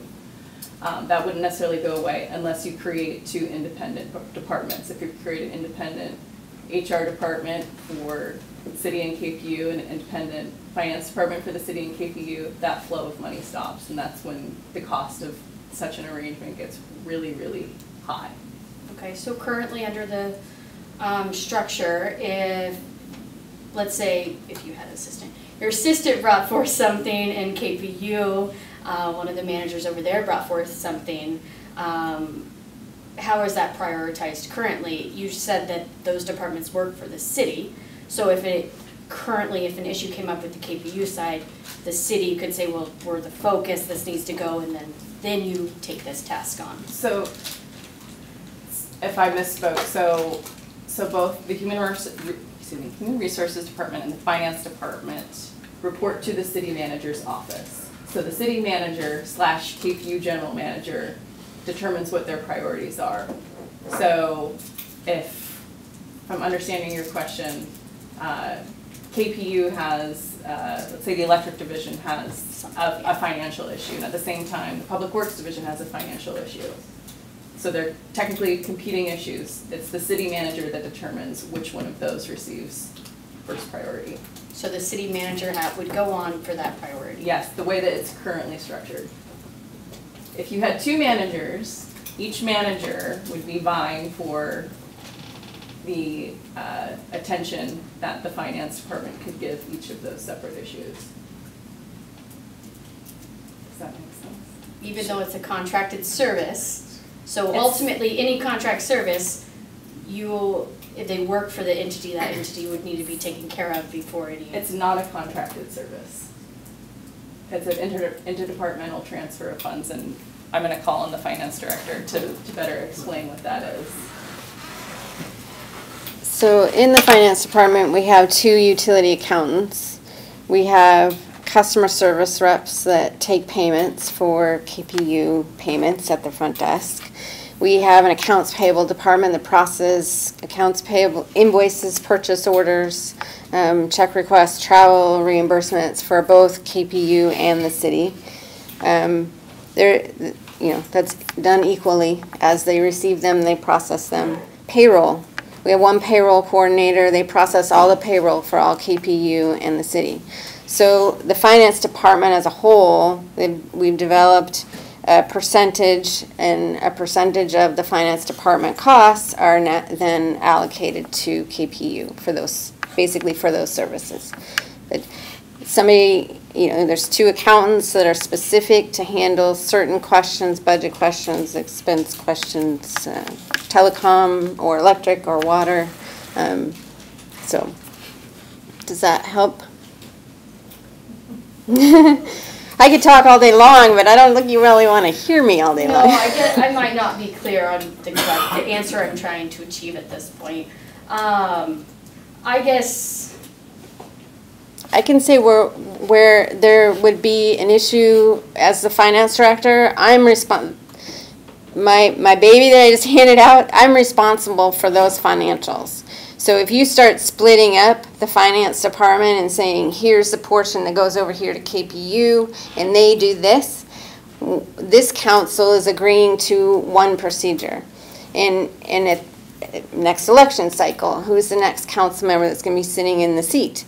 And then KPU, as a KPU manager that comes up and says, I need this person in my department to do this function for accounting. So they come up here and they do that. And now, I as the finance director, I have no oversight because now they're under KPU management and no longer under finance management. So it makes my job much harder, and as a KPU manager coming to me asking for me to do something, and then the city manager coming to me asking me who's telling me what my priorities are for the finance functions. I guess that's what I'm trying to get at is it's been mentioned multiple times that those entities currently are, even as a combined manager, are under the city manager's direction. It doesn't matter, they're city departments. So it was stated that the city manager, no matter what side of the hat he has to wear, the city manager makes the decision on the priorities.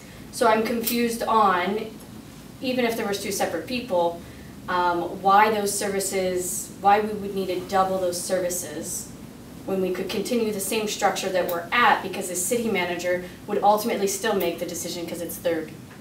That's where it wouldn't. You would That's have where it a would city split. manager and a general manager, each saying, Michelle, do this. Yeah, and they'd be right here in front of the city council saying, I want Michelle my didn't do this. And that's what we used to have. And if you want to go back, that's fine. but that's what we used to have. Okay, point of order. I mean, everyone's just kind of chatting here. Okay, so that's what I'm trying to, that's why I'm working through this. Sure. Okay. Calm down here. Okay. So then, I guess for me, thank you, Michelle, for Sure. explaining. Sorry. For me, I think it's imperative at this time with our, I don't want to say issues, but our revenue sources, both on the KPU side and the city side, that we get full staffs to start focusing on those departments. KPU has completely changed the direction of KPU with just one single department. And I think it's grown to the size that somebody needs to dedicate the 40 hours a week to helping promote that entity, instead of supporting the current managers the current team members that are in that area to really move forward KPU into the next step. And then on the side note, also our second revenue, which is the port, we have major issues at the port. We kind of all discussed, well, if we don't take the RFP, we should go down this path. Well, we're not even moving anywhere. There's really no discussions, and it's really from the lack of, one, bodies, but even if we had the current structure, they don't have the time. We've heard it time after time after time. We don't have time to do that. And if one person doesn't have time to do that, and they're repeatedly telling us, I don't have time to service both of these departments equally, then maybe that was telling us that we need to look for more to be able to service both entities to what they need to be serviced at. And so for me, and I totally understand the cost savings and of the combination, but we are at a point that we can't keep doing what we're doing. Costs are going up. We have to start making our revenue go with that trend as well. So and I've had many citizens reach out because I think I've been very vocal at the table here about what my opinion is in the situation. And I've had many conversations with people who think that it should stay at 1. And I do agree with some things, but I'm still heavily weighing towards 2, at least until we can get a direction for our port, get a direction for telecommunications, make sure they have what they need the port has what they need and move forward and maybe combine it down the road if both get organized and our revenue gets to where it needs to be. Mr. Ford and Mr. Gatsby. Actually, Mr. Matani is not waiting. Do you want to? No, I'm smart. Mr. Ford and Mr. Gatsby. So this is where your responsibility as a council member is supposed to shine. You've been on the council for a year. You just said we haven't done anything with the port. Point of order, can you reference the please, or the mayor? Thank you. Councilmember Bradbury's been on this body for a little over a year. She's unhappy with the progress of the port, and I would like her to remind me how many ideas, concepts, and agenda items she's brought forward on the port. Let's not. Point of order. Let's not. Point of order. Let's not make this a personal thing. It's not going to help if we're pointing fingers at each other for either perceived or unperceived things that have been done. Did you have another statement about the particular issue? Because we've also slid into talking about the port, and that's not what we're talking about right now. Just one, Your Honor. The only other comment, I guess, that I can make then is if any council member feels that splitting these is the best way to go for the city as far as revenue generation, then I would ask them to actually bring forward their numbers like staff did and show us their actual tangible plan. That's all I got. Mr. Getz. I think might be appropriate. We got this really nice, I guess you would say, opinion from the acting manager. Would it be appropriate to ask for some input from the KPU side, from maybe Mr. Bynum or anyone else who is representative of KPU that is here? See if they'd like to weigh in. I'm not sure they'd want to weigh in in the middle of this, but he's smiling. I mean, part of the. Oh, you gave me the no shake. I just thought it'd be worth asking. I mean, I think, you know, I also have heard both sides, and just like you said, I'm not a expert in this field by any means, but I've heard a lot of good points to the contrary of, you know, to the other side, and you know, quite frankly, I'm not sure which makes more sense. But one kind of interesting scenario that was given is, you know, with this statement that, well, it's going to save us $11 million to keep the two separate. Kind of the comparison was, that's like saying, okay, I'm going to go grocery shopping for a week, and I go through the grocery store and I've got everything for 3 meals a day for 7 days a week, and then somebody comes up to my cart and takes out half of my meals and says, there, I just saved you half your budget. Obviously, that's kind of a simplistic way of going about it. But if we don't have, I just thought I'd ask if KPU, anyone from KPU wanted input, but I guess not, so I just think it's worth mentioning. Mr. Matton. I think there are both sides to this issue. I've heard from people that are pro keeping the two departments together under the manager's umbrella. I've heard from people that want to separate the two entities. And we are getting opinions from people that work at KPU. We are getting opinions from the general public. I think it's prudent upon us to have more discussions and be diligent to do more research on this, to see what the public wants, what savings we can attribute to keeping them under one department. I understand the fact, two heads going to a financial director and demanding services as a priority. But for the sake of the citizens, we need to be prudent, and we need to do more due diligence before we decide where we want to go into on this issue. The late Carl Amelon was a unique individual who could do both. We don't have the time to hire a manager who will grow into the two positions, because the needs are urgent, the needs are now. So I would propose we do due diligence before we take any steps forward in this situation. Okay, keep in mind, we've got another agenda item here talking about, coming up, talking about going out for an RFP. You know, we need to know what we're going out for. You know, we can't, if the council is not on board with there being a single manager, then we can't be going out looking for a single manager.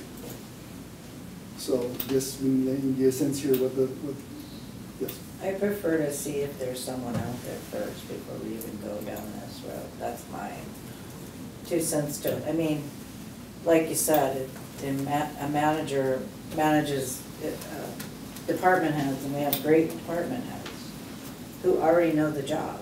So when you bring someone in, they gotta learn from these guys anyway. So, you know, I'm willing to, and I hate to rush for a manager just because time's of the essence. I don't wanna go down that road either. And I've watched Ketchikan go down that road where they hire and we waste money on, and we're like giving them the boot 6 months later. Councilmember Zane. I think at the end of the day, though, we need to know how we're gonna pay for it. I mean, it's nice to say that we need 2 people, and maybe we do, but we cannot do that right now. We can't afford it. I mean, we can't afford nothing. We're scratching the bottom of the barrel trying to pay for cops. I mean, we've got contracts that, you know, our people come up here, they tell us, we're thinking of leaving. We're not getting paid enough money. So those 2 jobs are big jobs, and I invite you to go out and look at headhunters and see what those type of individuals with those qualifications get paid. Because Mr. Amelon was a Billy Bargain, and we really need to think about that because, you know, we split these 2 jobs, and then what, we go to people and say, all right, now we're gonna raise your rates because now we've got a KPU manager and he wants X amount of dollars. So, I mean, now is not the time to do it. I'm sure that there's an argument both ways, and I'm not even thinking about that, frankly. I'm thinking about how are we gonna pay for it if we go the other way. We don't even know really what a manager is gonna ask for us right now because, let's face it, it's an employee's market out there right now. So, I mean, I just think that we need to be out looking for one person, see what's out there, and, you know, then maybe if we want to revisit it. But at the end of the day, we're going into budget, and we need to know where the money's coming from. And right now, we don't have a clue. So I'm sticking with, right now, it's one person. Mr. Matani, then Mr. No, I think I totally agree with both the council members. We need to go out there and create this RFP and find that one person and then revisit it later on. I agree with that totally. Councilmember Ford. I agree. It's time to move forward in pursuit of a single combined manager. The financial realities are dictating that is the way to go. Mr. Guest. Should we just take a vote on it? Well, we can't actually vote because sorry, should we put it on the agenda to vote on for the next meeting? The next topic, make that decision. Yeah. Right? Yeah. Next item. Yeah, I think we'll see where the RFP goes. And then. So we're just giving direction, right? I'm sure if you give a direction other than northwest or something, southeast. Actually, we gave a direction, but I don't want to go there. Right. Okay. Yeah, let's. We've obviously had a spirited discussion, so we're going to move on to the next item. And we'll see. If we need to bring that back, we can probably discuss it during future agenda items. Okay. Where were we? Yeah, hey, fun stuff. What time is it? Yeah. Draft request for proposals, city manager, general manager, recruitment services. Your Honor. Yes. I move the City Council authorize the release the draft request for proposal, city manager / general manager recruitment services in substantially the same format as presented in the acting city manager's memorandum dated October 28, 2021. Second. Moved and seconded, discussion. We're all talked out? Okay, I guess we are. Clerk will call the roll. Flora, Yes. Matani, Yes. Gas, Yes. Gage. Yes. Zingy. Yes. Bradbury. No. Motion passes 5-1. Motion passes. Okay, moving on to, oh yeah, another one.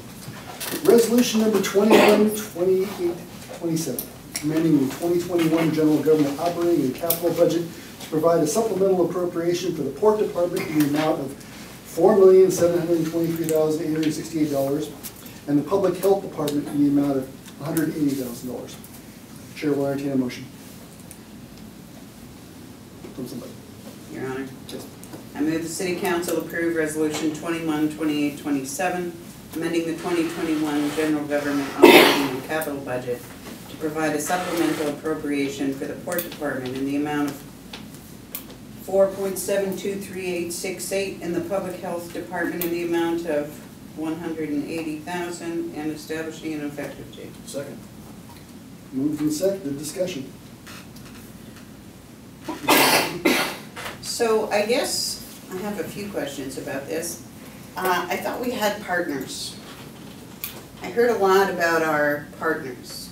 When the RFP was happening, we were told, no, we should manage our own port. We've got partners, they want to help us, they're going to come to the table. I based my vote on it. Where are the partners? We were supposed to have these meetings. They supported us, they wanted to work with us, and that's all I've heard. Now, we're asked to take this $2 million and put it towards a port because we're gonna have no money. So I guess I wanna know what happened. We got the letter.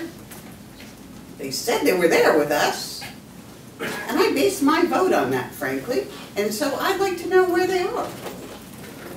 Well, you could argue the $2 million is from a partner. Well, yes, but not the partner who said they were coming to the table. Would you like me to address this, Mayor Piper? Sure, I'm sure either one of us could, but why don't you take a whack at it? Okay, I will start. So a while back, the council gave direction to staff on beginning said discussions with our cruise line partners. We have had, since that time, just one introductory discussion in which staff laid out the port limitations and priorities for our cruise line partners. They were fairly receptive to what we laid out. But as you'll recall, while we introduced the limitations of the port, at no time did we say we would like our cruise line partners to how shall I say, provide some sort of solution that would cover debt service and other operational obligations of the port. I think they believe that the way that they do that is by providing passengers that we charge that create a revenue stream that support those types of expenses. So what was primarily discussed and what those cruise line partners I think are receptive to is the idea in how we spend those monies that are generated off the port as an enterprise. So be that capital improvement projects, other tourism enhancements throughout the community. Those were the things that that conversation focused on. If the council wants to take a different direction, to have a conversation about how our cruise line partners can help sustain the port financially while both entities are receiving very little revenue, that's a different discussion.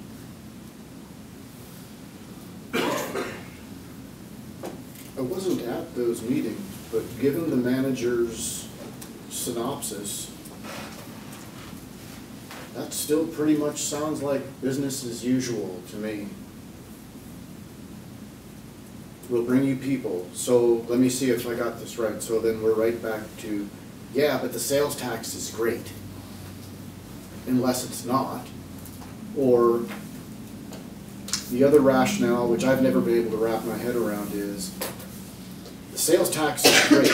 and it's so great, we shouldn't do anything to try to get more from the tourists.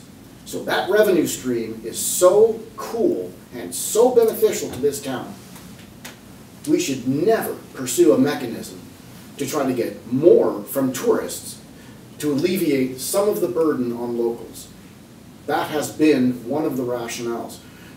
This has been, in my time on the council, this has been a 5-year circular conversation with no exit ramp.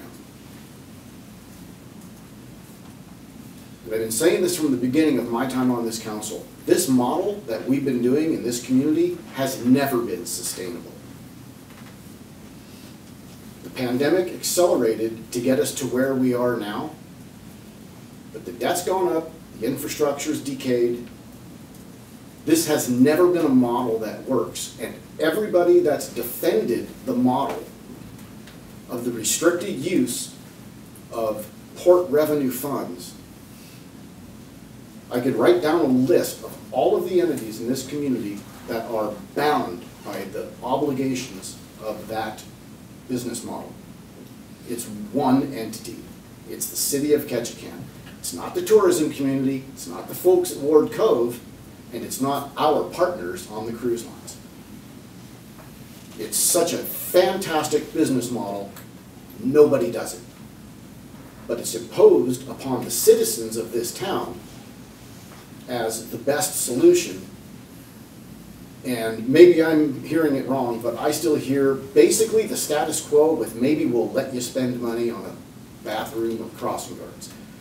That is not going to solve this problem. The port fund's insolvent, and as Ms. Stevenson pointed out, it's going to be insolvent in 6 months again, too. And if we're doing the status quo, guess what?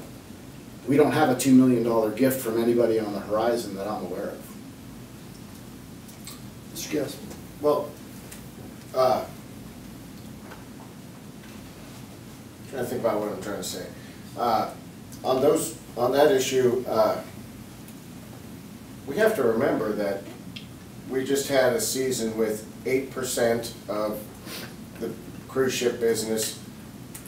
Before that, with essentially 0%. So, you know, while we find ourselves in a less than desirable situation with the port funds right now, and in the last couple of years, I mean, we do have to acknowledge that it's because of the pandemic that completely shut down that industry for 2 years, essentially, with minus 8% for 1 year. So I want to stay on topic with this. I mean, with the $2 million from Norwegian, I would very much love to put it towards sewer lines or any of the huge list of other needs that we have in the community. But I think right now we're in get through this crisis mode with the hopes that 2022, you know, the projections, hopefully they're going to be there. I know coronavirus seems to just continue to go on, but I think the prudent thing to do is to put that money in the port fund and get us back to where we're making money again with the industry, where our tour operators and shop owners are making money, but also that port fund is collecting revenue again. So, you know, don't get me wrong, I have lots of other ideas I wish we could do with that money, but I think it's the financially responsible thing to do at this point. And I guess all we can do is hope that we have something more than 8% of the industry next year, but I'm optimistic that we will. Yes. I guess couldn't hurt to ask. I mean, honestly, I mean, our partners are still gonna get their $1.8 million. So they're not worried. But then we have to come up with that in another 4 months, right? Or May I ask a clarifying question? So which partner are you referring to? So I'm referring to Berth 4 Silver Point. Okay, so Ketchikan Company being a different partner than the cruise lines that utilize the port for their business. So those are two different potential people to have discussions with. So But having that conversation with our other partners that said they'd come to the table, who sent us letters and when we were doing the RFP, yeah. Because I haven't heard from them. And honestly, if we don't do the structure, we don't keep the structures up, they won't be coming. They won't have a place to dock. It won't be up to code or whatever needs to happen. Mr. Matali. I think I have to agree with Councilman Gage. There is no harm in approaching Carnival, no harm in approaching Celebrity, no harm in approaching Royal Caribbean. They wrote us letters. I was in the public meetings. No harm in approaching them and or designating somebody from the staff approaching them. Hey, you told us during the RFP process that you will ante up and help us. We have issues with our infrastructure at the port. And they've got major funding sources that we don't. Our funding source was port revenue, and the cruise industry disappeared for 2 years. There is no harm in asking them to ante at maybe 2, 3, 4%. Norwegian did. Why can't Royal Caribbean, Carnival, and Celebrity come to the table? No harm asking. Ms. Bradley. And I might have overlooked this in the past, couple months, but has the city sat down with the bond bank and or Ketchikan Dock Company to, and I say recently, like in the past 60 days, even 90 days, to say, okay, this is our financial situation currently due to COVID, and what alternatives are out there like right this moment in the past 60 to 90 days versus, I know we discussed this eight months ago, I think now. There was a discussion, but it was totally different circumstances than what we have now. And so I just didn't know if that conversation had transpired with either entity. Okay, so I guess for me, before I would like to move forward with this, I would like city staff to sit down with both entities. I have heard through the grapevine of other ports in Southeast Alaska that had bonds out, that they have worked on a program to get them through 2022 until revenue has started coming into the city to help relieve the financial constraint on the communities centered around tourism or cruise specific tourism. And it might not be an option for us, but it doesn't hurt to just see if something has changed, to see if we have another option, even if it's a 50% payout and then we tack on, the other 50% in 2022. Or, what does the potential options look like from both sides? I know there was a contingency, I believe in the Dock 4 agreement that talks about if you couldn't pay, you can push it to the next year, and then there was a 5% fee on that. Did I read that right? Okay. So maybe, that was written pre-COVID, but I don't know, is there a possibility for that to look different now? I guess is what I'm trying to achieve. I would like to ask that the finance director discuss her understanding of our bond covenants with respect to BERT 3 debt obligation, and what may or may not be possible for that payment. Based on the current bond covenants, the options that we have were laid out in the LOT. We have an R&R account. We can use that temporarily, but again, that's just a deferral of the fund.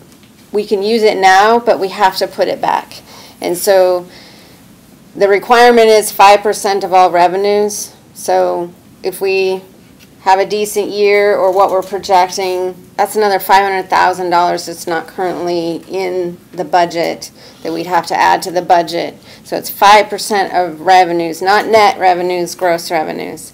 So that's another big chunk. But it is an option to utilize that for the debt service.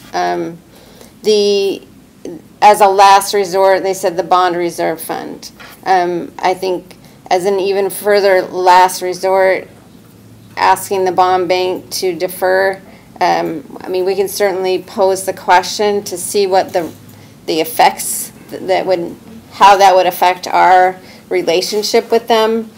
Because going forward, if a municipality isn't able to pay their debt service, I mean, we're number 4 in line with the most debt outstanding with the bond bank. So if we can't be counted on to make those payments, they're not going to want to give us any money going forward. And that can then affect, all of the ADEC loans that we're trying to obtain. They have a revenue source in that any state agency that would give us money, they can attach that and say, we're taking that because we're a state agency, we're part of the state. So their remedy is to take all of our financial assistance coming to us and take it before they don't get their debt service. Now, that doesn't mean we can't talk to them. By all means, we can certainly ask the question, but I think that's a last resort behind the bond reserve fund. But I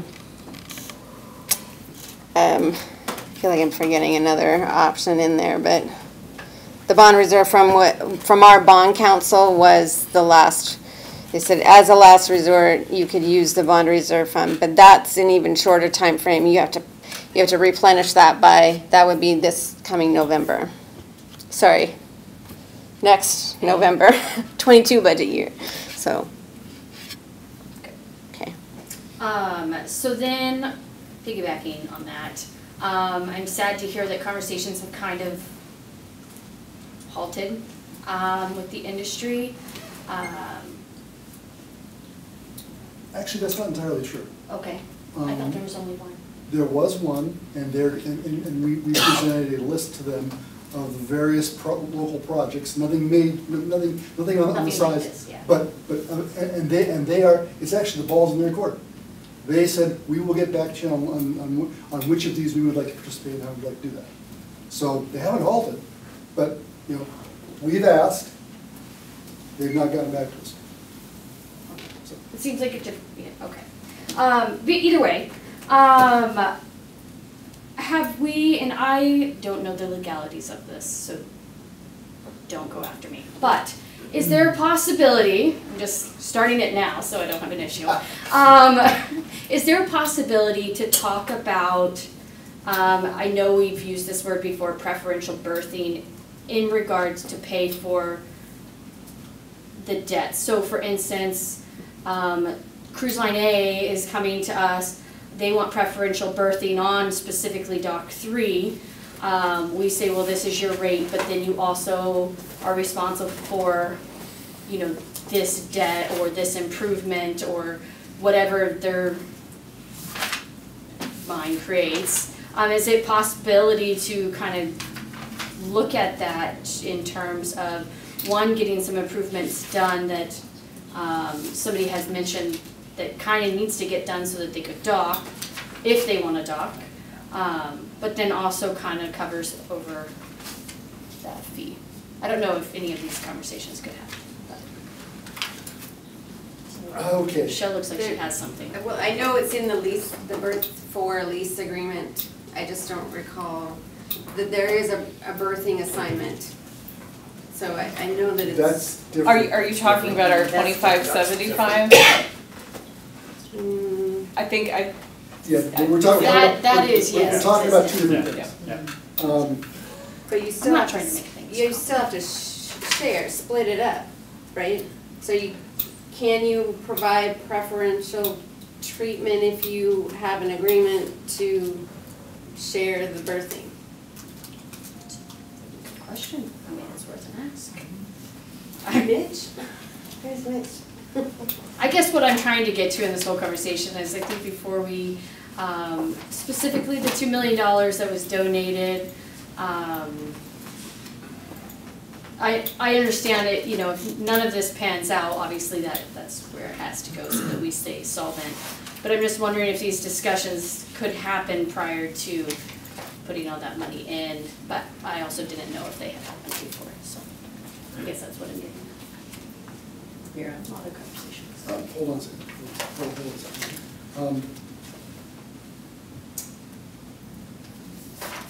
I'm not sure, my assumption is this is before us now is because we're looking at the budget in 3 weeks. So I guess the quick answer is probably no. I'm trying not to become frustrated here because one of the reasons why, unfortunately, and this goes back to those lovely 3 letters, we don't want to talk about it ever again, was to avoid a situation like some of the other ports are experiencing, say, where they basically had to give a large portion of their control of their port away to a specific cruise line for preferential treatment in order to get money to do port projects. And this council very clearly, well, 4-3 anyways, very clearly said they did not want to give away any control of the port, whether it was to an outside port management company, whether it was to a cruise company. And we heard from the public that was an issue that was a problem. If we are now looking several months later at giving away a dock in order for someone else to fix it, what are we doing? Same thing. So once again, you know, at the very least we can be consistent, I suppose. Okay, I'm going to ask this of staff. Is it realistic to check with our bond? If there's any thing that we can do to, and then also I guess to call Survey Point. I'm sorry, Ketchikan Dock Company, and see what they say. So yes and yes. We have reached out to the bond bank with some of these questions to clarify them. I don't believe we've received a response yet. So that is underway, and we can try to accelerate that answer. If the direction is for staff to have a conversation with Ketchikan Dock Company about our lease, we could do that. Whether or not we'll be able to agree to terms in the next few weeks, that's the bigger question. So that we can, again, develop a budget that's based on these assumptions of funds that are available. So if the direction is for staff to have a discussion with Ketchikan Dock, we can do that. I just need that to be the consensus. I think we need to have four hands on that. Okay. So let's not go too far. I'm sorry, you first, or I forgot. I was just gonna bring up the fact that we don't have any control over the schedule. It's made by another entity. We don't get to choose. We don't make the schedule. No, it was one of the things we wanted control of, but we don't have control of it.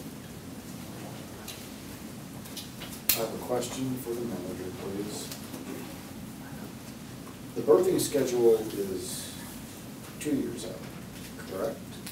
It's a 2-year process. We're already working on 23, which I believe so. then, if that is true, then any discussions in the near term regarding preferential berthing would be meritless, correct? Correct. Okay, that. And I honestly, listening to this discussion,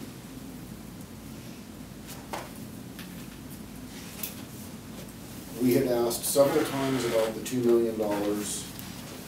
It's the only unencumbered money you're ever going to see from the cruise lines. Let's be realistic. Barring a paradigm shift, this is it. And I find it highly ironic that I'm actually going to support this. I would have preferred that the topic of the $2 million had come up prior to this event for the council's consideration.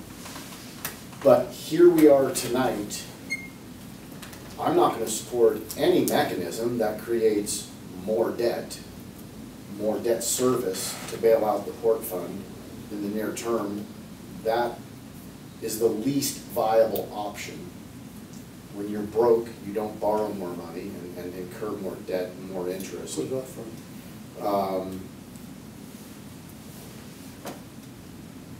I just put up my hand. If you want to talk to Survey Point, that's great. In the near term, as distasteful as this is, I don't see a better near-term solution than what staff has had. And quite frankly, if the community doesn't see the need for a non-status quo solution that we as a community can get behind, this is it. This is what this community will have. I did ask the manager's office the other day for some longer term implications, 5, 10, 15 years out. I'll remind the council that 2022 was the year of $13 to $15 million of cathodic protection. We're not going to do that. So now there's yet another infrastructure can, this one specifically for the port, that isn't going to be addressed. Councilmember Gass has an excellent point. Maybe we have something, we don't know, but maybe we have something that resembles a normal year. And we get to the end of the year. What do the reserves look like? Is there going to be enough reserves to actually take on the cathodic protection? Or does that just end up being a 10-year project where we do a little bit and just fix the crappiest spots every year forever and never really do it the right way and spend more money long term to do a job that isn't as good? I hope, and I understand we're at budget season, but I hope not in the not too distant future, we have a more forward look at the long-term implications of what our decision as a community coupled with the pandemic, where that's going to leave us in 5 years. Because I don't think, and maybe I'm wrong, but I don't think this challenge to port revenue resolves itself in 12 months. I don't think we have a good season next year, then we're okay. I don't see that happening. We've had 2 years of pretty much no tourism. I will defer to the manager and the finance department to provide the data, but I think the long-term outlook is going to require a new way of thinking about the asset that this community owns. Further discussion on, I think there was a motion there somewhere. It's been a while. It was moved by Zingy, seconded by Flora for the RFP. No, that's pretty, we're past that? Oh, no, we're on the resolution, I'm sorry. Oh, we're going backwards. Oh, no. No, now we're on. Oh, no. Move to adjourn, quick. We're caught in the time warp. Clerk will call the roll on resolution 21, 28, 27. Matani. Yes. Gass. Yes. Gage. Yes. Zingy. Yes. Bradbury.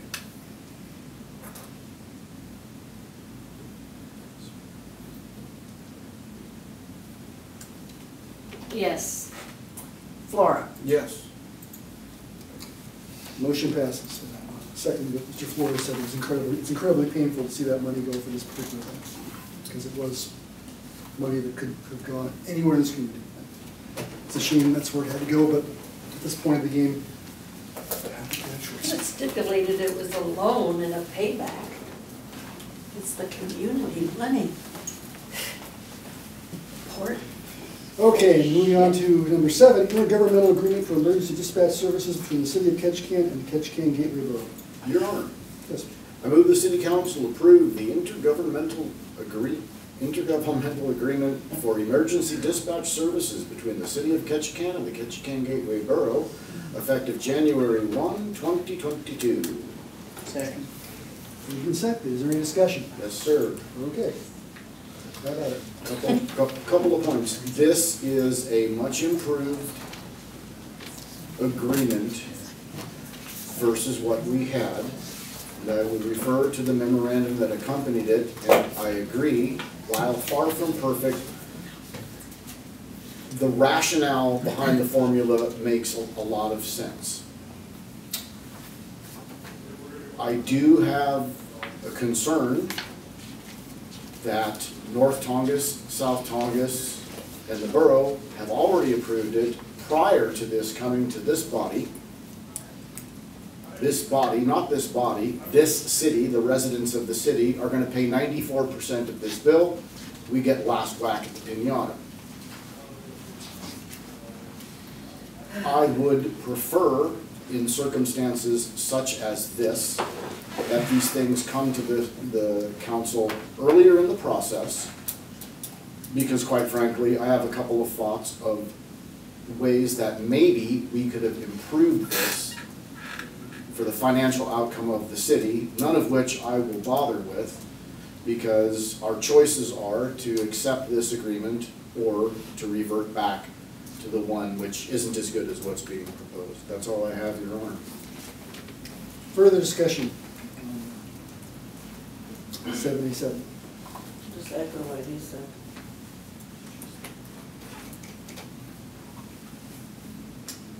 Hearing no other discussion, clerk will call the roll. Gage? Yes. Zingy? Yes. Bradbury? Yes. Flora? Yes. Matani? Yes. Yes. Yes. Motion passes. Item 7A8, budget transfer, additional council member to attend the 2021 Alaska Municipal League Conference. Your Honor, I move the City Council authorize the budget transfer in the amount of $2,400 from various mayor and council personnel services and wages accounts to the City Council travel and training account number 60001. Second. Moved and seconded. Discussion. Hearing none, clerk will call the roll. Bradbury? Yes. Flora? Yes. Matani? Yes. Gas? Yes. Gage? Yes. Zingy? Yes. Moving on to vouchers. Your Honor, I move for the approval of vouchers to Parnassus Books in the amount of $77.80. Second.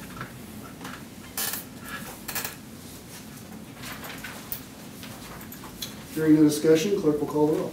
I should not. We have to pass the gap. Yeah. He doesn't vote. He doesn't vote anymore. Unless it's a tie. I can influence it, I suppose. Move the hammer around. Let's try to do it. Let's just make this easier. I'm going to hand the gavel to the. Actually, it doesn't matter. It doesn't. In the future, I will. I hadn't thought about that. Zingy? Yes. Gage? Yes. Gas? Yes. Bradbury? Yes. Matani? Yes. Flora? Yes. Yes, lunch. Where are you eating?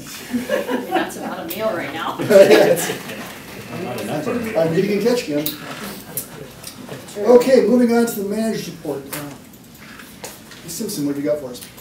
Not too much this evening, Your Honor. I do want to note a memo provided by Public Works Director / Acting Port and Harbors Director, Mark Hilson, regarding an update on our wastewater permit and discussions taking place at the state level with oversight from EPA.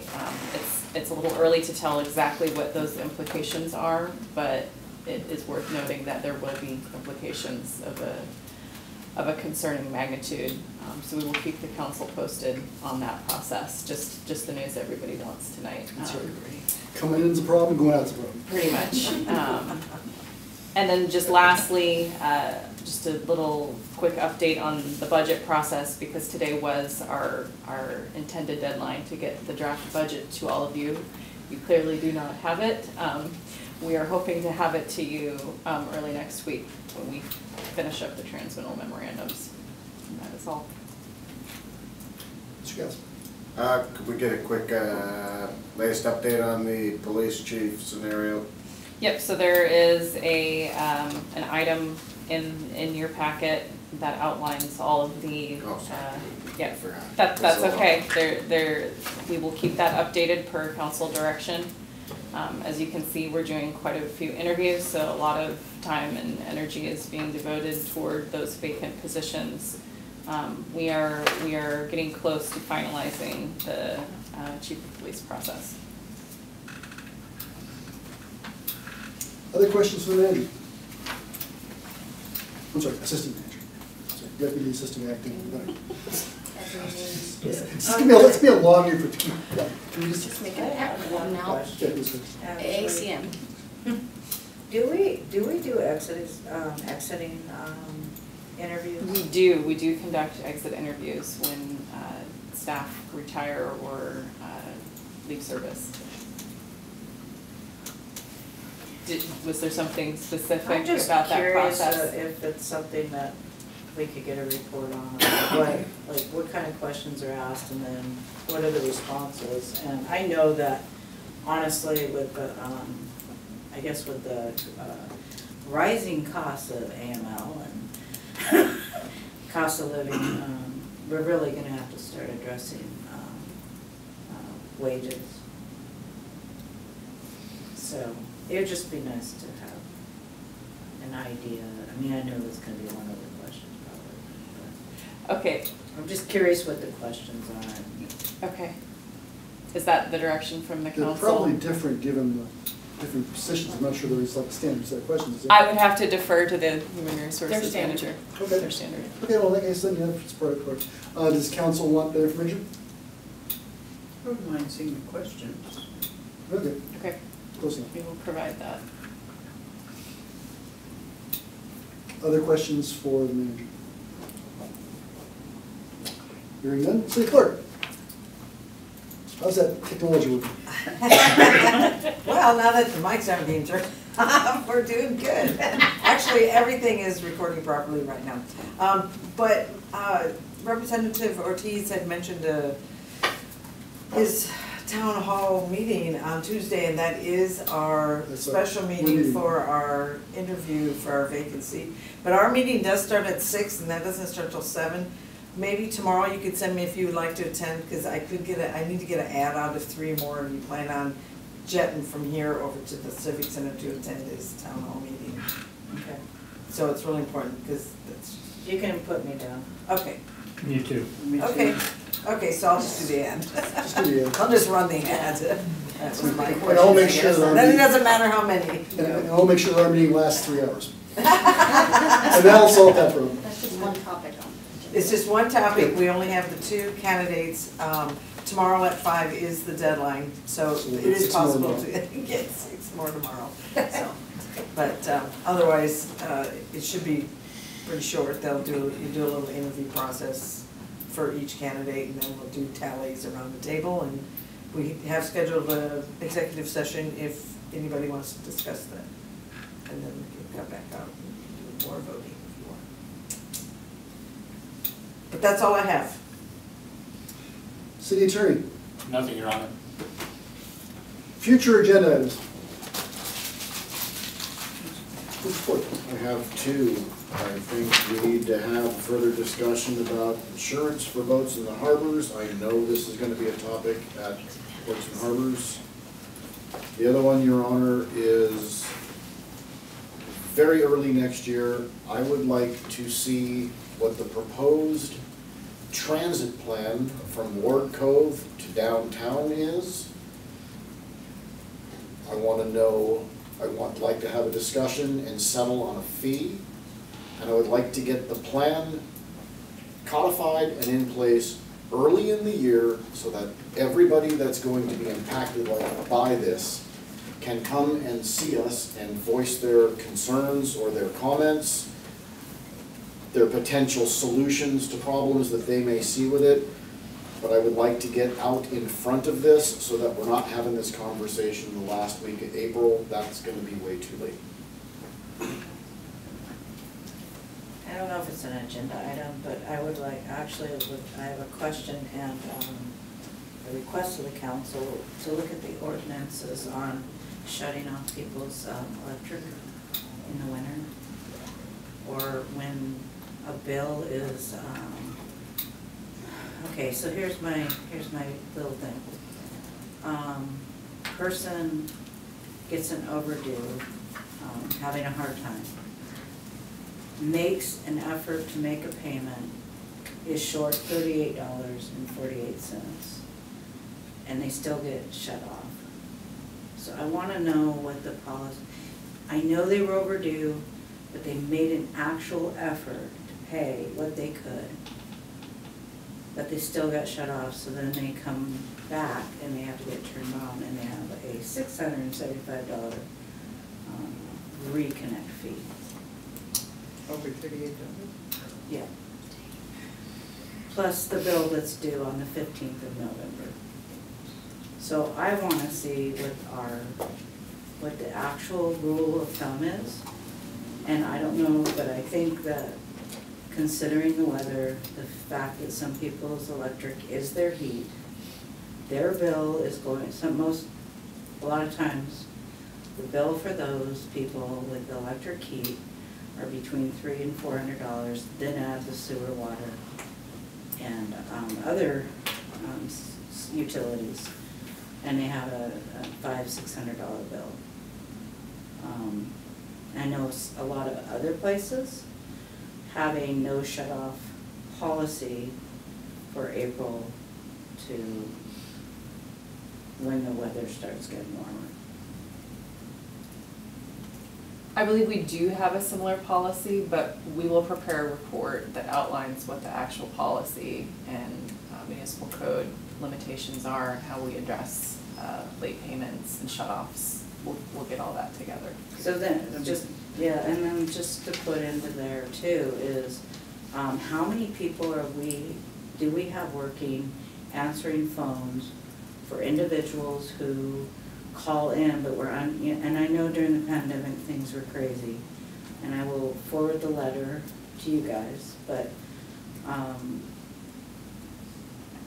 do we need more customer service staff at KPU to make sure that when people do call in because they're having a hard time, they're actually getting called back, or they're not getting missed?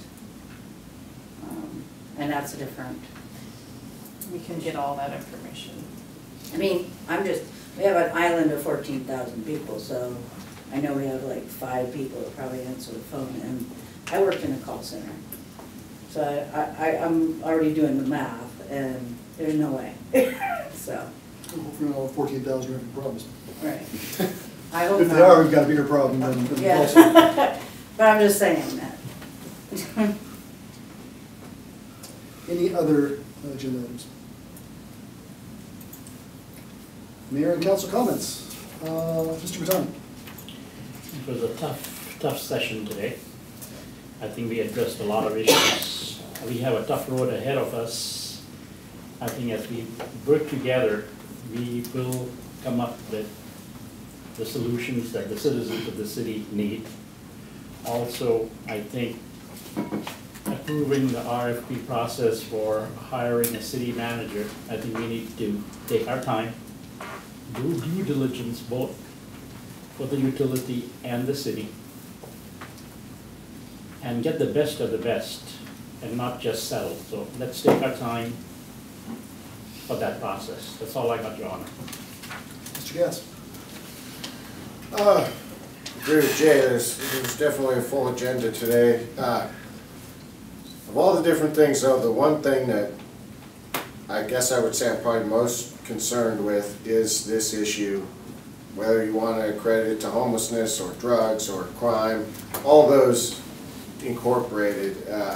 And I did want to just go ahead and say once again publicly that I guess say I was wrong, because last year when we were trying to cut the budget, you know, I thought the best move would be to freeze those police positions, and I think the last 12 months has been a pretty strong, we've kind of got a taste of our own medicine on that, and I don't think that was where we want to make our cuts. That being said, we we're gonna be hurting somewhere. If we hire 3 new, if we fill those police positions, we're gonna have to figure out where else to get it from, but learn from our mistakes, and I think, you know, we keep asking kind of, well, what can we do? What can we do for the officers? What can we instruct the officers to do? And I think the reality of it is they need more bodies. So, you know, definitely live and learn on that. But also, I think it's important that we do say, you know, it's unfortunate to move them around, but I think we need to give the police department credit. A month ago or so, we were all really upset about the situation down at Salmon, down here. Berth 3, thank you. And that's been really cleaned up. Obviously, there's more of a problem, but I think it's better than it was. So I do want to give them a credit for doing what they can with the resources they have. I think they're doing a decent job. And to be quite honest, it's a bit of a slap in the face, or I should say a wake-up call to the community that we now have a bank robbery. So hopefully these issues start to get resolved. But that's all for now, because my iPad says 10 o'clock. Pumpkin hour. Ms. Gregory. I just want to say thank you to Lacey and the team. Lacey in particular, she's running solo and looks to be running without an assistant, yes. No, everyone gets a thank you, but I know there's a lot going on, and just thank you for chugging along. We're trying to find avenues to help. And secondly, some of you already saw, but AML, again, yay, 30 days later, another raise. So now we're close to almost 30% in 30 days, you know, from January 1st to January 31st. It's getting awfully scary for just the basic needs, and that's obviously going to have a huge impact on our services as well in a lot of areas, and so just making sure everyone saw that today. There's nothing I don't think we can do, but still. We'll see. Ms. Zinke. I think I've said enough this evening.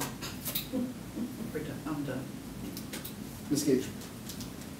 Yeah, you know, I think staff does a great job, and I appreciate everybody, and I think that with everything going on, the homeless people, and I've worked with these people myself, and playing devil's advocate sometimes works to get the attention that needs to be.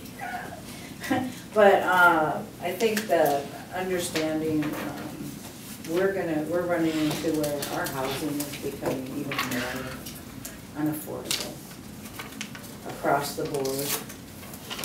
And that's just going to impact this even further, adding food, 30% on barging stuff in. I'm ready to go shopping in Canada again. There was a time.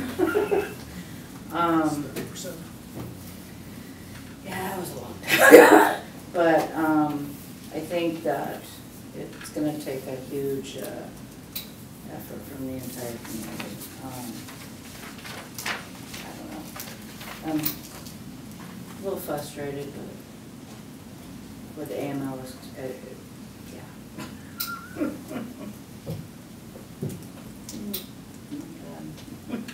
If you're not careful playing devil's advocate, you'll get burned at the stake by the mob before you can say, no, that wasn't me. Too late. Yeah. Just to address the point you raised, there are discussions going on between several of the Southeast mayors to see if there's anything in relation. We've also talked to state representatives about that, and unfortunately, Juneau right now seems to think that it's just a trend. Well, they think it's not AML's fault, so we're having issues with those folks. But the other cities in the Southeast, I think, are aware of where the problem is coming from. As staff told us a year or so ago with some of the other shipping stuff, this is where it's going. And hopefully, we don't end up being like our brethren in northwestern Alaska that have empty shelves and high prices because nothing ever gets in. And that's a real worry. Yeah, that's a real worry. Also, I just wanted to remind people that we need to be very, it was good that we had some good spirited discussions tonight. We need to keep in mind, we need to focus on ideas and not individuals. And once again, you know, if you're gonna shout at me, and then I'll pass it on. But just in general, you know, we need to be focusing on what we can do to make things better and not, you know, getting mad at each other, which sometimes happens. Sometimes happens. Gosh, I was going to call for a motion to adjourn, but I guess we can take a session, don't we? And this is really important. It's really necessary. Oh, I am calling. Oh, I'm sorry. I'm sorry. See, I was bouncing around here, and I totally forgot. Mr. Floyd. Just thank you to the manager and the finance director for all of the work you guys did on this agenda tonight. That's all I have, Your Honor. Didn't you know that the vice mayor is uniformly ignored? Like being married. Ooh, that went out over the. So he's sleeping here tonight. Okay, unfortunately we have an executive session. Is there a motion? Your Honor, I move the City Council declare that consistent with the acting city manager's memorandum dated October 25th, 2021, it is in best interest of the city to discuss strategies relative to negotiation of a new collective bargaining agreement between the City of Ketchikan and the International Brotherhood of Electrical Workers, Local 1547, to replace the existing contract that expires December 31st, 2021 in executive session. In accordance with that finding, the City Council go into executive session in accordance with Ketchikan Municipal Code 2.04.025A1 to discuss said negotiations and the auxiliary items described in the acting city manager's memorandum, which matters include the need to discuss subjects, the knowledge of which would have an adverse impact upon the finances of the city and upon the city's ability to negotiate favorably labor agreements. So good.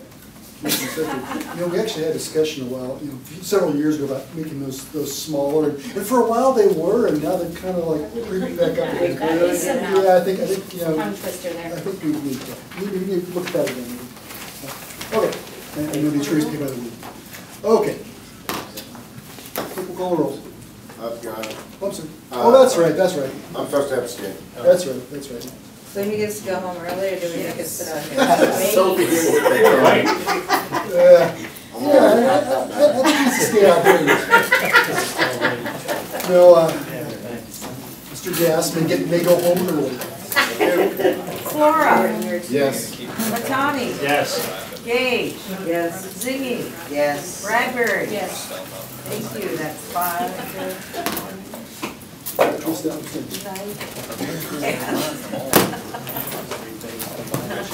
So let's all adjourn into the Chamber of Horrors. You don't need to. And good Lord, why are we here 4.5 hours? 3.5 hours. I'm sorry. We're back on. You are. Doing the public business. Okay, we heard a report from staff regarding labor discussions, and we gave direction. Do I get to be the move to adjourn guy this year? Whoever wants to Move to adjourn. It's come over. You're only on meeting. Yeah, it's unscrewing here. I got defective gavel. We have to come back to. Thank you. Oh, I don't mean to be. We'll have to talk. We're all wearing like 3 hats. Or we can just stay here. No, I think that's right. I use it.